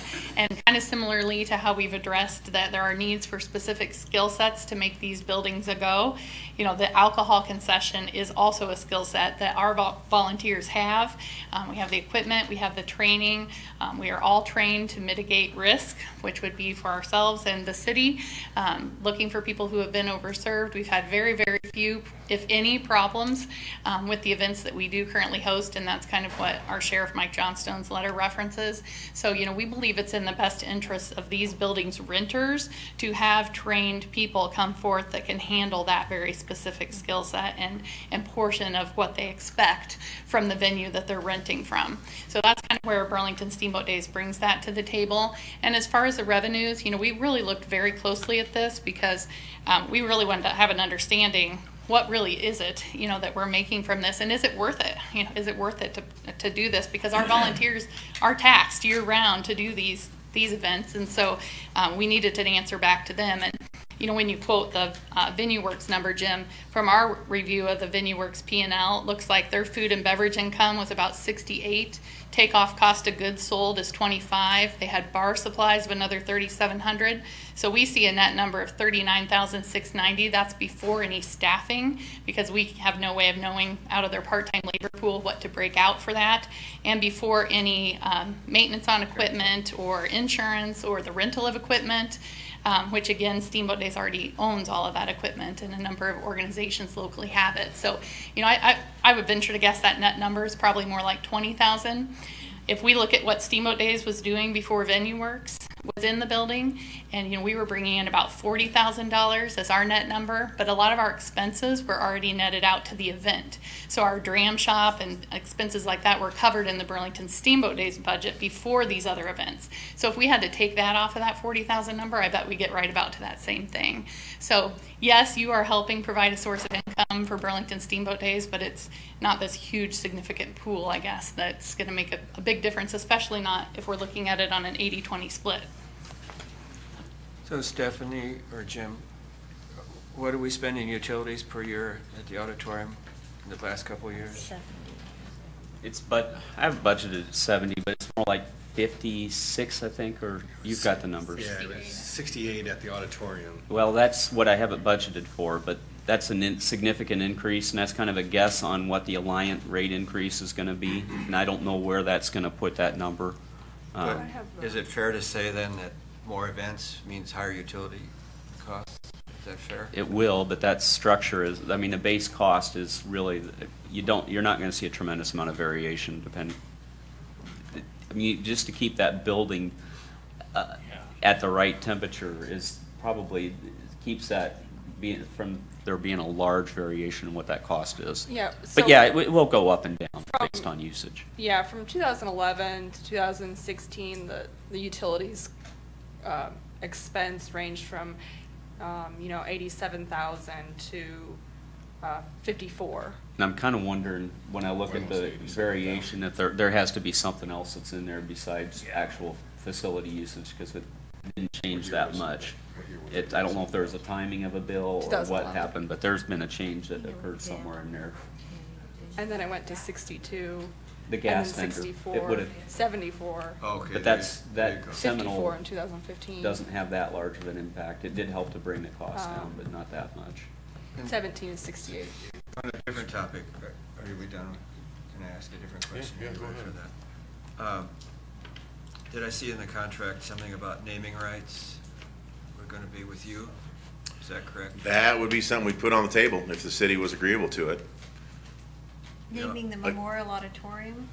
Maybe, Well- say the main floor or banquet room, or say it's the Henderson main floor at Burlington Auditorium, something like I that. guess my question, how can you do that on a 3-year contract? Are you just, You just do it for a 3-year contract. For Oh. example, the iWireless Center in the Quad Cities is now the TaxSlayer Center. Those are, unless it's a large private gift that is sizable enough to warrant a forever Yeah. naming, it's usually a 3 to 5 year deal. So if we were able to sell some naming rights, again, part of that revenue would be found money that'd be shared with the city. So how active would you be in trying to do that? Very. Again, with city approval. But it's rare to see a building, city-owned, privately owned, to not have names and logos plastered all over it. That's part of kind of the way things are. Matter of fact, I was watching, I don't know, a college football game the other day, and they're even naming the back white paint on end zones now. So yeah, we think that's a potential revenue source for the city and obviously for us as well. You're talking about 80-20 there too, then, correct? I would believe that's that'd be found money. That'd be all new revenue. That wouldn't be any legacy money. So that'd be all part of the shared dollars. Jim, looking at this proposal, relative to what our expenses were prior to Venue Works, how do you see this playing out comparison-wise? I don't have any of those sheets with me, but the years right before Venue Works, we were understaffed, actually probably close to the staffing level that you're showing here with 2 full-time. This is a lower staffing level than what if we were operating ourselves, what we would put on this. I don't know how that plays out. But this is 1 position less than what we would be looking at, and I think that when we did that, part of that was there's a lot of time that gets involved to take care of 3 different facilities. And hopefully this works, that you're presenting a proposal with 2 full-time trying to do this, and you're able to keep all 3 done to the extent that will be necessary.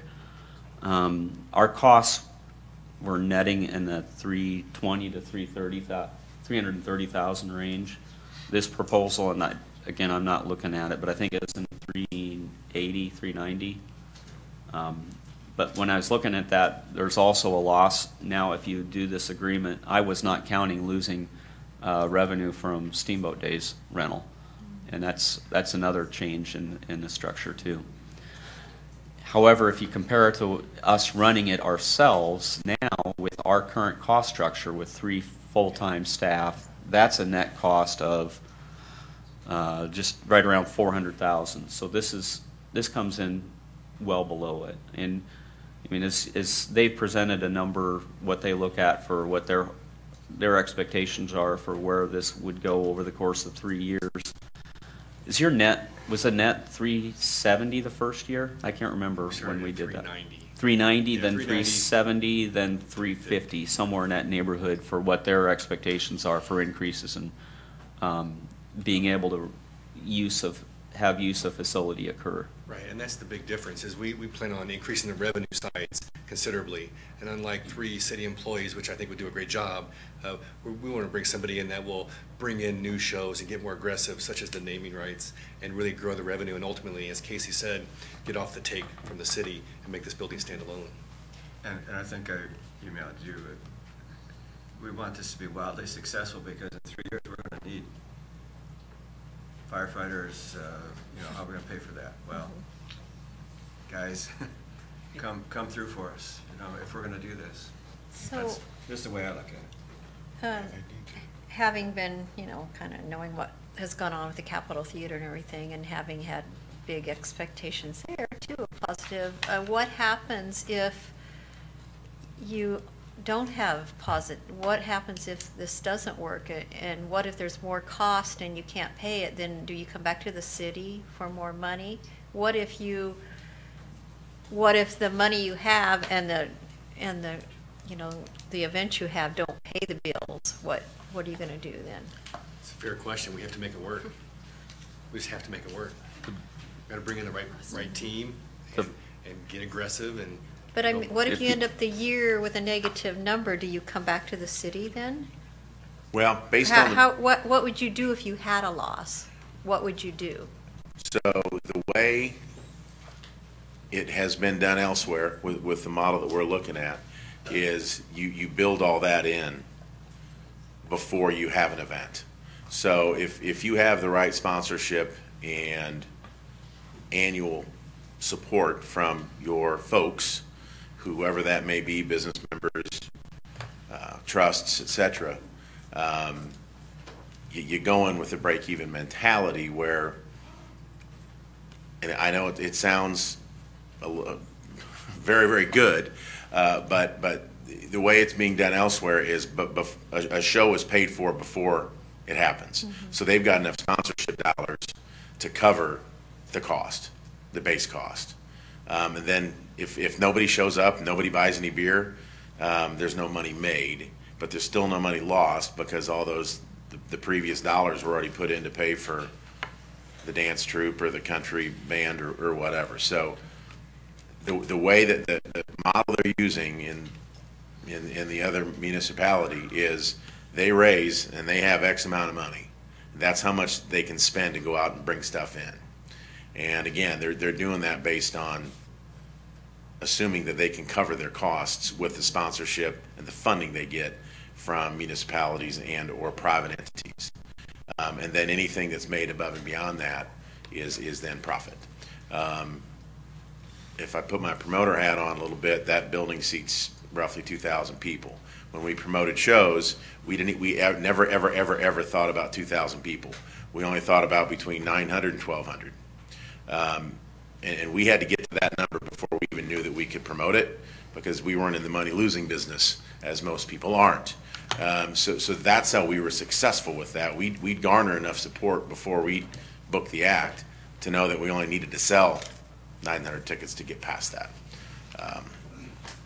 But you know, the difference will be that you'll have to bring in more events and keep asking for more sponsorships, and that's where the dice are rolled. Yep. Because if I'm a sponsor and no one shows up, you're going to have a hard time getting me to sponsor the next one. Right. Well, or if you ask the same sponsor over and over again, I mean, they're not going to do every single event, and I think that's what I said to Jeff. Is you have to have a huge variety, because you can't keep trying to focus on the same group of people for every event. That's right. Well, I'm sure I'm not telling you anything you don't know. Right. It's not easy.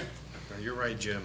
It's a great question, Becky. We have to make sure that we don't lose money. And we've got to be smart, and we can't be as risky as we'd like to be, because we don't have the money to lose. Yeah. So it's a fair question. Well, I think it's easy to put together a pro forma, but to make it work, it's a lot of work. The expenditures that you submitted in there, is that your anticipated full expenditures? All of the event-related expenditures are not in there for bringing entertainment. That's right. No, okay. there are more expenses that we will have if we're successful promoting new acts and more acts. And what we found out was we don't turn the spigot on and have acts show up January 1st. It's going to take time and get on their calendar 6 months, 9 months, maybe 18 months to get some of the things we want. So as we're successful in getting them in, we will have more expenses. That's what you're asking. And then we use the expenses from Venue Works for the last year. And just a point of order, the actual utilities on Venue Works P&L for the year was $68,855. Okay. To touch on that a little bit too, is there's two different ways you can book a building if you're a promoter or an event organizer. I think the terminology in that industry is either the four-wall model or the revenue model. Some places you go and you say, hey, I want to have an event at your building. What's the cost? Some places that cost includes sound, light, security, cleanup, and everything. In our building, it doesn't. So, in theory, when it works right, you pass all that expense on to whoever's putting the show on. Exactly. Right? So, at some point, if we could get to a point where we could give somebody a flat number of it, if you want to come in and do a show here, it costs this, and you build all your expenses into it. That number is going to be a lot higher than just renting the building. You just want to rent the building, have a party in there, and hire a DJ or somebody to play guitar and sing. That's a lot different than trying to put on a civic music event or a concert where you're trying to put 2,000 people in there. So a lot of the expense moving forward is going to be tied to who wants to come in and do events there. We don't have the money. The city doesn't have the money. Our expenses are based on those that are shared, the hard expenses of keeping the building open and keeping it staffed. The expenses beyond that, which is why, and I know it's a little bit kind of hard to wrap your mind around, but I don't think we're not going to be out spending a bunch of money to book shows. You know, we're going to be reaching out to other people that's what they do. There's thousands of promoters out there that's what they want to do. They're trying to sell you shows to get them in your building and make money for X amount. Which Capitol Theater, I mean, that's an example. You know, the Washington, there's people coming through all the time. So one of the questions is, how come Venue Works wasn't successful? How come they didn't get shows in here and fill the place up? They're doing it in Ottumwa. They've chosen to do it in Ottumwa. They've got two pretty sizable shows in Ottumwa that are going to sell out. I don't know why they didn't pitch those shows to Burlington, or maybe they did, and I don't know. But it's working in Ottumwa. If it can work in Ottumwa, it can work here. I mean, I was part of, again, over 50 shows in 10 years down there, and we only lost, or didn't break even, well, okay, lost money on maybe 10 of them. Not going to make money on every single one of them, but if you can on the majority, I think we can be successful. I guess the main thing, you have your base budget, which covers the majority of your fixed costs, and that is what the subsidy is based to cover. Correct. You're going to have flexible costs that your ability to successfully do will be based on your ability to have successful events. Right. But your base costs you have covered with the subsidy. Yep. And that is one of the differences between the capital. It doesn't guarantee that it's going to turn a profit, but at least the subsidy is what's getting them to a position where they can. But still, the subsidy is a set dollar amount. Yep. Yeah, by contract, so, and they can't come back and say. That's the Yep. point I'm trying to make, is that it for the city? Yeah, and No I mean, matter what happens and that's there. part of, if you look, that's where, if this is your true fixed costs, your base costs, they should be in that position where they have the ability to ratchet back some of the other promotional things that they do if they're not having rentals come in to justify it.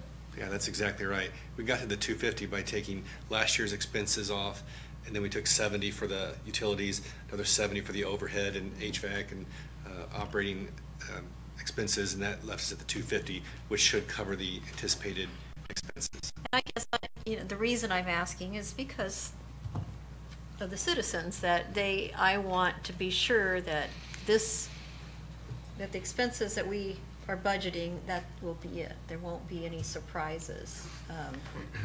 The surprises that we'll still have is if the HVAC system goes out. Well, yeah. Or something comparable to that. And that HVAC is one that we do have a major concern on. And I don't know what the cost on that will be if and when it happens, but it will be a high number. Probably not that much different than what Doug talked about for the PD building. Well, the utilities would be unknown, and then I think it says we pay for like the toilet paper and all that stuff in there. So the more events, the higher that'll be. But yeah, we should make money on the events then to cover that. But the HVAC, even if we have a contractor, no contractor, it goes It's back. still us. Yeah, it's happened. And that's a anyway. wash, so. And then one important thing to point out was the way we have this structure with the 80-20 revenue sharing, it is in our best interest to book these acts and grow the revenue. We benefit and we're able to grow our mission. So that's... And I believe that. I'm just saying, Yeah, what if sure. it doesn't work out It's a that fair way, question. I guess, you know. Any other questions? So the 20%, every time you have something in there that makes money, right? We're talking about net, we're talking about, not talking about gross. Let's say you make $100,000, so we get 20. So now our subsidy's down to 230, in other words. Well, I mean, it's offset. it offsets part of our costs. Yeah. And that's all how you want to move the money. Yeah. I mean, We don't have the contract worded that you net the payment against it. I mean that, I mean, you're offsetting, is what I but mean. the bottom line of it all, yes. The answer is yes. Bottom line is always Yeah, yeah. what we're looking at here. And that's if the subsidy's this, and we can, ratchet that down as the years go by. Every year that goes by where that subsidy's less, that's a win for the city. And it's also a win for our citizens in the region, because when the subsidy goes down, that's costing the city less money, and that means people are down there having fun spending money. And I can tell you, people will drive and come to town to that building. They will come from the Quad Cities for the right show. They will come from Peoria. There's data out there that will support that, but it's got to be the right show. I mean, booking shows, it's all about cost, routing, and the market. And if shows are selling in Ottumwa, Iowa, they'll sell in Burlington. You think so? I believe. I think Mike would agree. Anything else? I guess my only issue is the utilities and then the one-time donation. I can be okay with Steamboat Days not paying rent, I guess. I'm just kind of curious, where everyone else sits with those two, or those three items, or if you're good with everything as presented. I can't say I'm good. I'm feeling better. I'm definitely feeling better about it. I like the right on. I like the fact that you guys bagged O'Neill. I thought that was well. I thought bagged it. Whatever word you want to use, but he's Mr. Concert. I feel so much better about this because I know that you guys are all about it. You guys are committed to make sure this thing happens. It's not people that are just swooping in, flying in and flying out. And that's what makes you feel a lot better. What doesn't make me feel good about it is I was hoping to get that price, not the initial price, but the $250,000 price. I was hoping to get that down a little bit lower.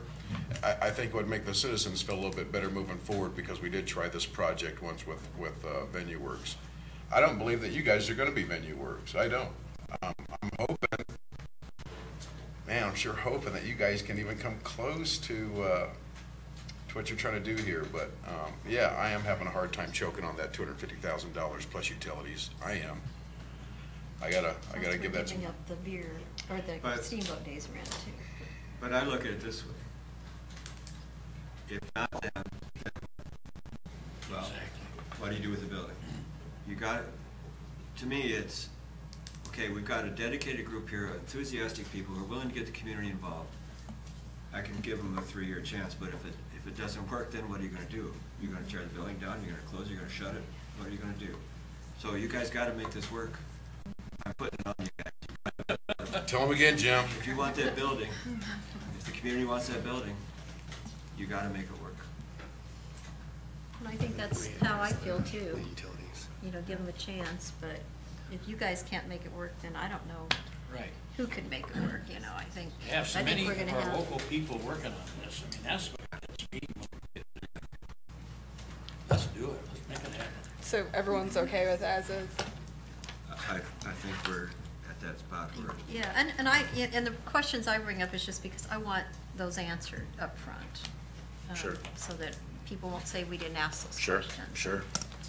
And, you know, you can't speculate, but think about if it does work. Oh, yeah. You know, I don't even want to go there right now, Casey. Just think about the numbers. Do some math of if it does work. You know, When. and think about When it works, not when if. it works. When. Sounds like a salesman now. When it works. Somebody's got to sell it, and that's what that building needs. Is somebody to sell it. That's where, You know, yeah, I think. and you know, and high tide raises all ships. And the more stuff we have in that auditorium, the more stuff that's going to be drawn to the Capitol Theater. You know, the more people are going to be coming to our hotels, spending that hotel motel tax, keeping that thing afloat. Good Spending that Lord, man, destination who's your fee, dad? right? Bob Fleming? Somebody Huh? get this guy. Somebody get this guy. Thank you for your time and further questions. I'm good, I'm good. Thank you.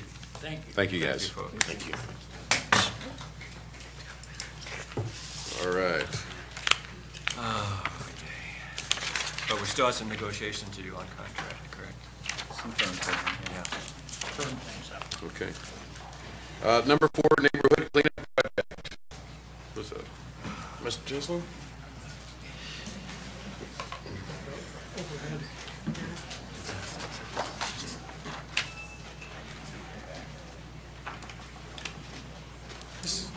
Wanted to talk briefly, last year we did a fall cleanup down along the riverfront where we had some dumpsters, and one day able to bring in some trash or items throughout your yard or house that weren't able to get rid of through the spring cleanup or just through the normal trash setup. We're looking to do that again this year, but bring it out into the neighborhoods. We've talked to a couple churches, Grace United Methodist and Oak Street Baptist, would be willing to allow this to have dumpsters on their site and have it on Wednesday, October 25th from 10 to 6 p.m. where people could bring items normally that they're able to set out for trash, not including appliances, batteries, tires, demo material, electronics, TVs, computers. Similar to last year's program, wanted to, I guess, bring this forward to council, see if this is something still want to do similar to last year, but expand it into the neighborhoods, and if you have any questions or ideas as well. I think it's a great program. I think it's wonderful. I do I've already too. got things I'm starting to bag up. I can't do it physically right now, but in my head I am, so. So we use some of the remaining funds from our community cleanup to cover the cost of bringing this to the landfill, and then Right on. minimal cost working with Floyd's that we worked with last year for the hauling of the dumpsters out there. So, Very good. Awesome. so we'll be doing, I guess, if there aren't any questions or support for this, we'll be doing some promotion for this again Wednesday, October 25th, 10 to 6 p.m. At the Grace United Methodist Church on Angular and Oak Street Baptist Church on Oak Street, where there'll be dumpsters. People can bring their items. They will have to show residency from the city of Burlington, either through an ID or their current waterworks bill. And again, will not accept items normally not accepted with your trash set out, such as appliances, TVs, electronics. It's something where the individual does have to load these into the dumpster themselves. We will have some staff there and other volunteers, but it's up to the individual to set them out. And our only job, I guess, as volunteers would be to check that they're residents of Burlington, that they're not depositing these non-accepted materials. Excellent. Very good. We good? Yes. I like it. All right, me too. Anybody have any problems with appointments? No. Okay. You guys have been phenomenal. Mr. Teslin, any closing remarks? Boss lady, any closing remarks? Saturday is City Day in the park, right? Yep. Yeah? City Day in the Do you want to more details? 1 to 4 at Dankler Park Pool. Have a lot of events. Different departments will have tables showcasing what they do at the departments, as well as city vehicles, some bounce houses, some goodies and treats and different events going on there from 1 to 4 Saturday at Dancourt Park Pool area. So we encourage everyone. It's a free event. Come out, learn about the city, and have some fun. We've got a new mayor's game this year. I'm not going to tell anybody what it is. You'll have to come out and find out for yourself. But it's a lot of fun. So there's that. Anything else? That's all I got. Okay. Nothing right now. Okay. Mayor Pro Tem? You're gonna talk about the leaf pickup? No, I'm done. Okay. Bishop? Nothing other than please vote tomorrow. Oh, Yes, gosh. That's right. Voting. That's right. Make sure you get out and get that done. City Manager? Radio? Who's doing radio? Oh, yes. KBR tomorrow. Wednesday. Yes. Tomorrow, Wednesday. Who's in for Wednesday, KBR? It's like you have to deal with me and. No, I'm just here a short time. I don't think I should be here. I will maybe make some adjustments. I had some plans, but I can try to change that. Let me know what's up. Otherwise, for sure, I'll be there. Sussman. He has a topic. In the flesh. He can talk about something. In the flesh, my friend. Guess what? So. You can take your cardboard cutout with you. He can be two places at once, though, if he doesn't. I don't normally do this, but Stephanie, go ahead and mute that real quick. City Manager. Chief, did you have? I did have a few things. If you got just a few more minutes, I know it's been a long night, busy night, but I kind of put together a quick list just in light. I know that you've asked before about recruitment efforts. I wanted to give you a little update on that and community outreach efforts. I know that's been discussed lately, and I thought we were putting the word out there, but maybe we need to put it out there a little better. So just briefly, I kind of try to put a list together. This isn't all inclusive, but it's the best that I could come up with today. But as far as our recruiting efforts in middle school, high school, and college, we do career fair days in all those locations to promote the department, not only for the department ourselves, but just law enforcement in general, the sheriff's office, the Burlington Police Department. The PD Explorer Post through the Boy Scouts, it's a very active program. We have several explorers now that are participating in the program. They get together about once a month down at the police department. So again, to promote the department, our internship, college internship program at Western Illinois and Southeastern Iowa Community College. We've established a minority recruitment committee. And it didn't seem like at first we were having a lot of success, and then I looked back and started putting it all together, and it's been really, really successful. I mean, we've hired 3 minority full-time officers, and since then, as a matter of fact, our female minority officer today for the reserves got certified through the Iowa Law Enforcement Academy. So really exciting, super exciting. That's been the process. Meetings with the NAACP to discuss opportunities and recruiting minorities to test, and with that, through the recruitment process, we partner with workforce development and anybody that's struggling with the test, the written portion of the test. We've been able to put together a program and establish a way that they can go out there to improve their skills to help them pass those tests versus just showing up to take it without a clue as what's going to be on it. That's not fair to anybody. So we're working on that. Different presentation to our neighborhood groups and church groups to increase awareness and gain feedback on the issues that face us with our minority recruitment issues. I mean, and what can we do to improve those, to get feedback. I talked a little about community college, but through the criminal justice, we have a curriculum director out there that we've partnered with. We actually have some of our detectives that'll go out there and teach on a very, very limited basis when they have time, but teach some of the classes, so to get some interaction with the students that are there as well. Some brochures we put together and actually distributed those through different parts of the community. The last 3 years, and as a matter of fact, this is going to happen again tomorrow, and we're going to have people at the NAACP Justice and Disparity Summit in Ankeny. We did that the last 3 years, and again, like I said, we'll have officers at that again tomorrow to try to figure out what can we do better and what's out there that we don't know that we can learn and bring back to the department. And participating in Juneteenth and Martin Luther King Jr. celebrations to help foster those transparencies. This summer, for the first time, we hosted a Youth Police Academy, August 7th and 8th. And I'm sure there was a nice right up in paper about that, where we got students together from all over the district and actually put together a youth academy. And those of you that have went through our Citizens Academy, it was very similar to that. We just couldn't take it on for 10 or 12 weeks at a time. But, you know, it was quite the effort for the grade school kids to get out there and see that. Now, we do have a job shadowing program for high school and college students. So, and to kind of sew this all up, in 2016, we went to an event that was hosted by the NAACP at the library, and the president at the time specifically asked me about a bias policing policy. And when I went back and really looked at it, we talked about that in our mission statement and our core values, but we didn't prescribe a policy, and I thought that that was really important. So in November, we did establish that policy and put that policy into place in November of 2016. So I thought that was important that I brought that up. I talked it a little bit last year at the banquet. So let's talk about community engagement just briefly. Our Shop with a Cop program, our Citizens Academy, we're very active in all our neighborhood watch programs, Red Ribbon Week, Safe Trick or Treat, which is coming up. That's sponsored by the police department. I think we're up to 17 or 18 tables again this year. That's very well attended.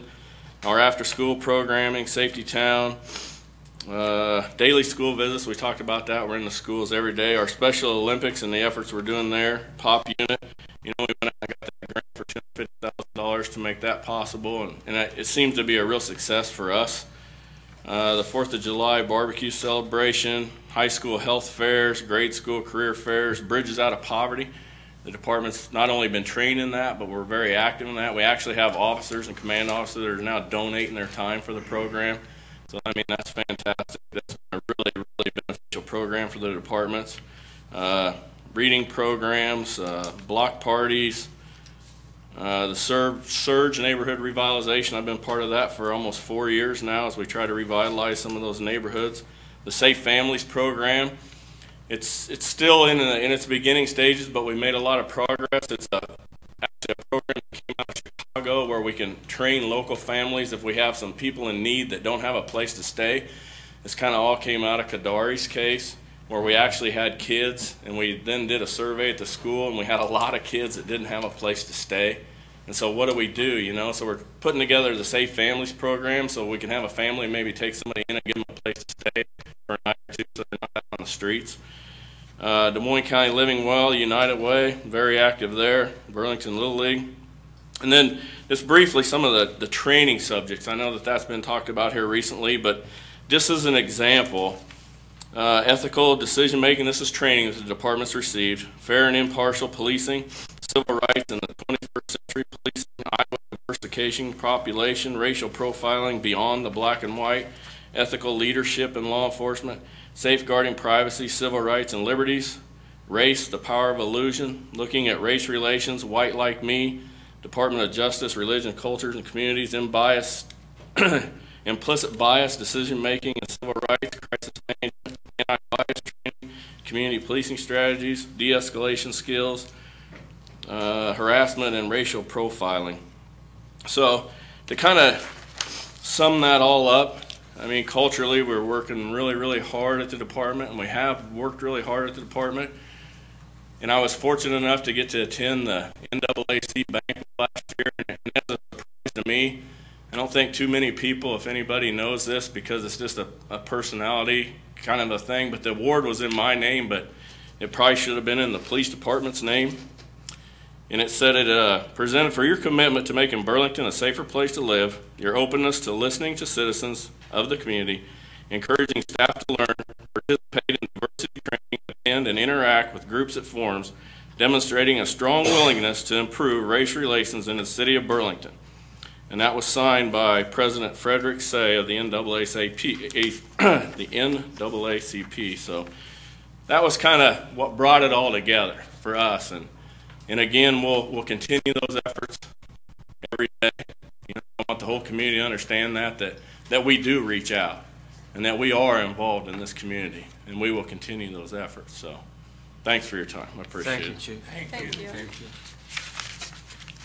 Fire Marshal, you had something?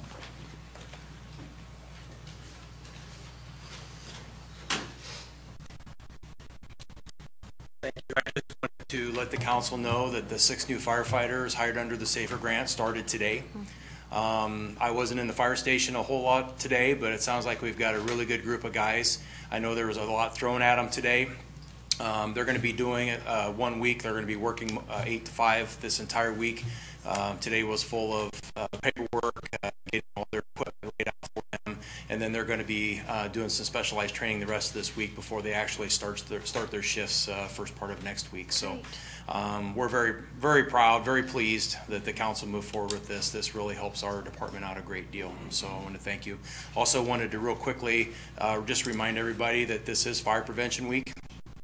We were out in the schools today doing fire drills, starting with them anyway. And then again, we did our poster contest with the 4th grade classes in all of the elementary schools. Bickle's Cycling and Fitness has donated a bicycle as a grand prize winner again this year, and the Art Center has judged our posters for us again. The first place winners are all going to be on display down at the Art Center. We're going to try this year, so people will be able to see those first place posters as they walk down Jefferson Street. So anyway, I just wanted to brief the council on those 2 items, and remember to check your smoke detectors. And you have firefighter testing? Pardon me? You have firefighter testing? Yes, with this hiring, we've pretty much exhausted the list, and we're going to try and get another list. We've actually, since then, we've got another opening, so we're going to try and get another list for which to hire from. Yes. Okay, good. Thank you. Thank you. I just want to remind, are you still going? Yeah, I got a long list, man. Oh, do your thing, man. Fall leaf pickup. Mr. Fitting didn't want to speak, so I guess I will. 6-week session that starts next Monday. So the next 6 weeks we'll be doing fall leaf pickup. Monday would be Friday's route. Would pick up on Monday and just sort of rotate through the week. If your garbage is on Monday, then you'd have a pickup on Tuesday. This is your busy time of year, so this is something that Mr. Fitting gets stressed over during the course of the year. This and then cleanup in the spring that he just frets over how is he going to make staffing work, which is a significant issue. And just a reminder, Thursday at 4 o'clock is a special meeting, combined meeting with the planning, 4:30. Combined meeting with Planning Commission. And that was it for today. I just wanted to remind everybody to make sure they get out and vote, let your voice be heard. If you don't, well, I guess it's not going to stop you from complaining later, because it doesn't, but you got to get out and vote. I had somebody also asked me, they said, well, it seemed like I wasn't saying I didn't have any statements to make about what's going on in our city. To clarify, the day that I got back in town, I released a statement to the Hawkeye, and it didn't go out. It was a mistake. Isn't that right, Tanner Cole? But I did want to say that we're not oblivious to what's happening in our community. We know what's going on, and I've talked with everybody that I could possibly talk to, and all conversations all ended up back with that we're going to try to handle this the way that we'd want it treated, or that we'd want it handled, with respect and the right way. So a lot of moving parts, and I know everybody has different needs where they want, whether it's information or whatever, but we're trying to do this the right way. We're trying to do this the right way. So again, my statement that I would make tonight is that everybody's trying to do this the right way, and as information comes out, it's going to be released to the public, and that we want to be respectful to everybody involved.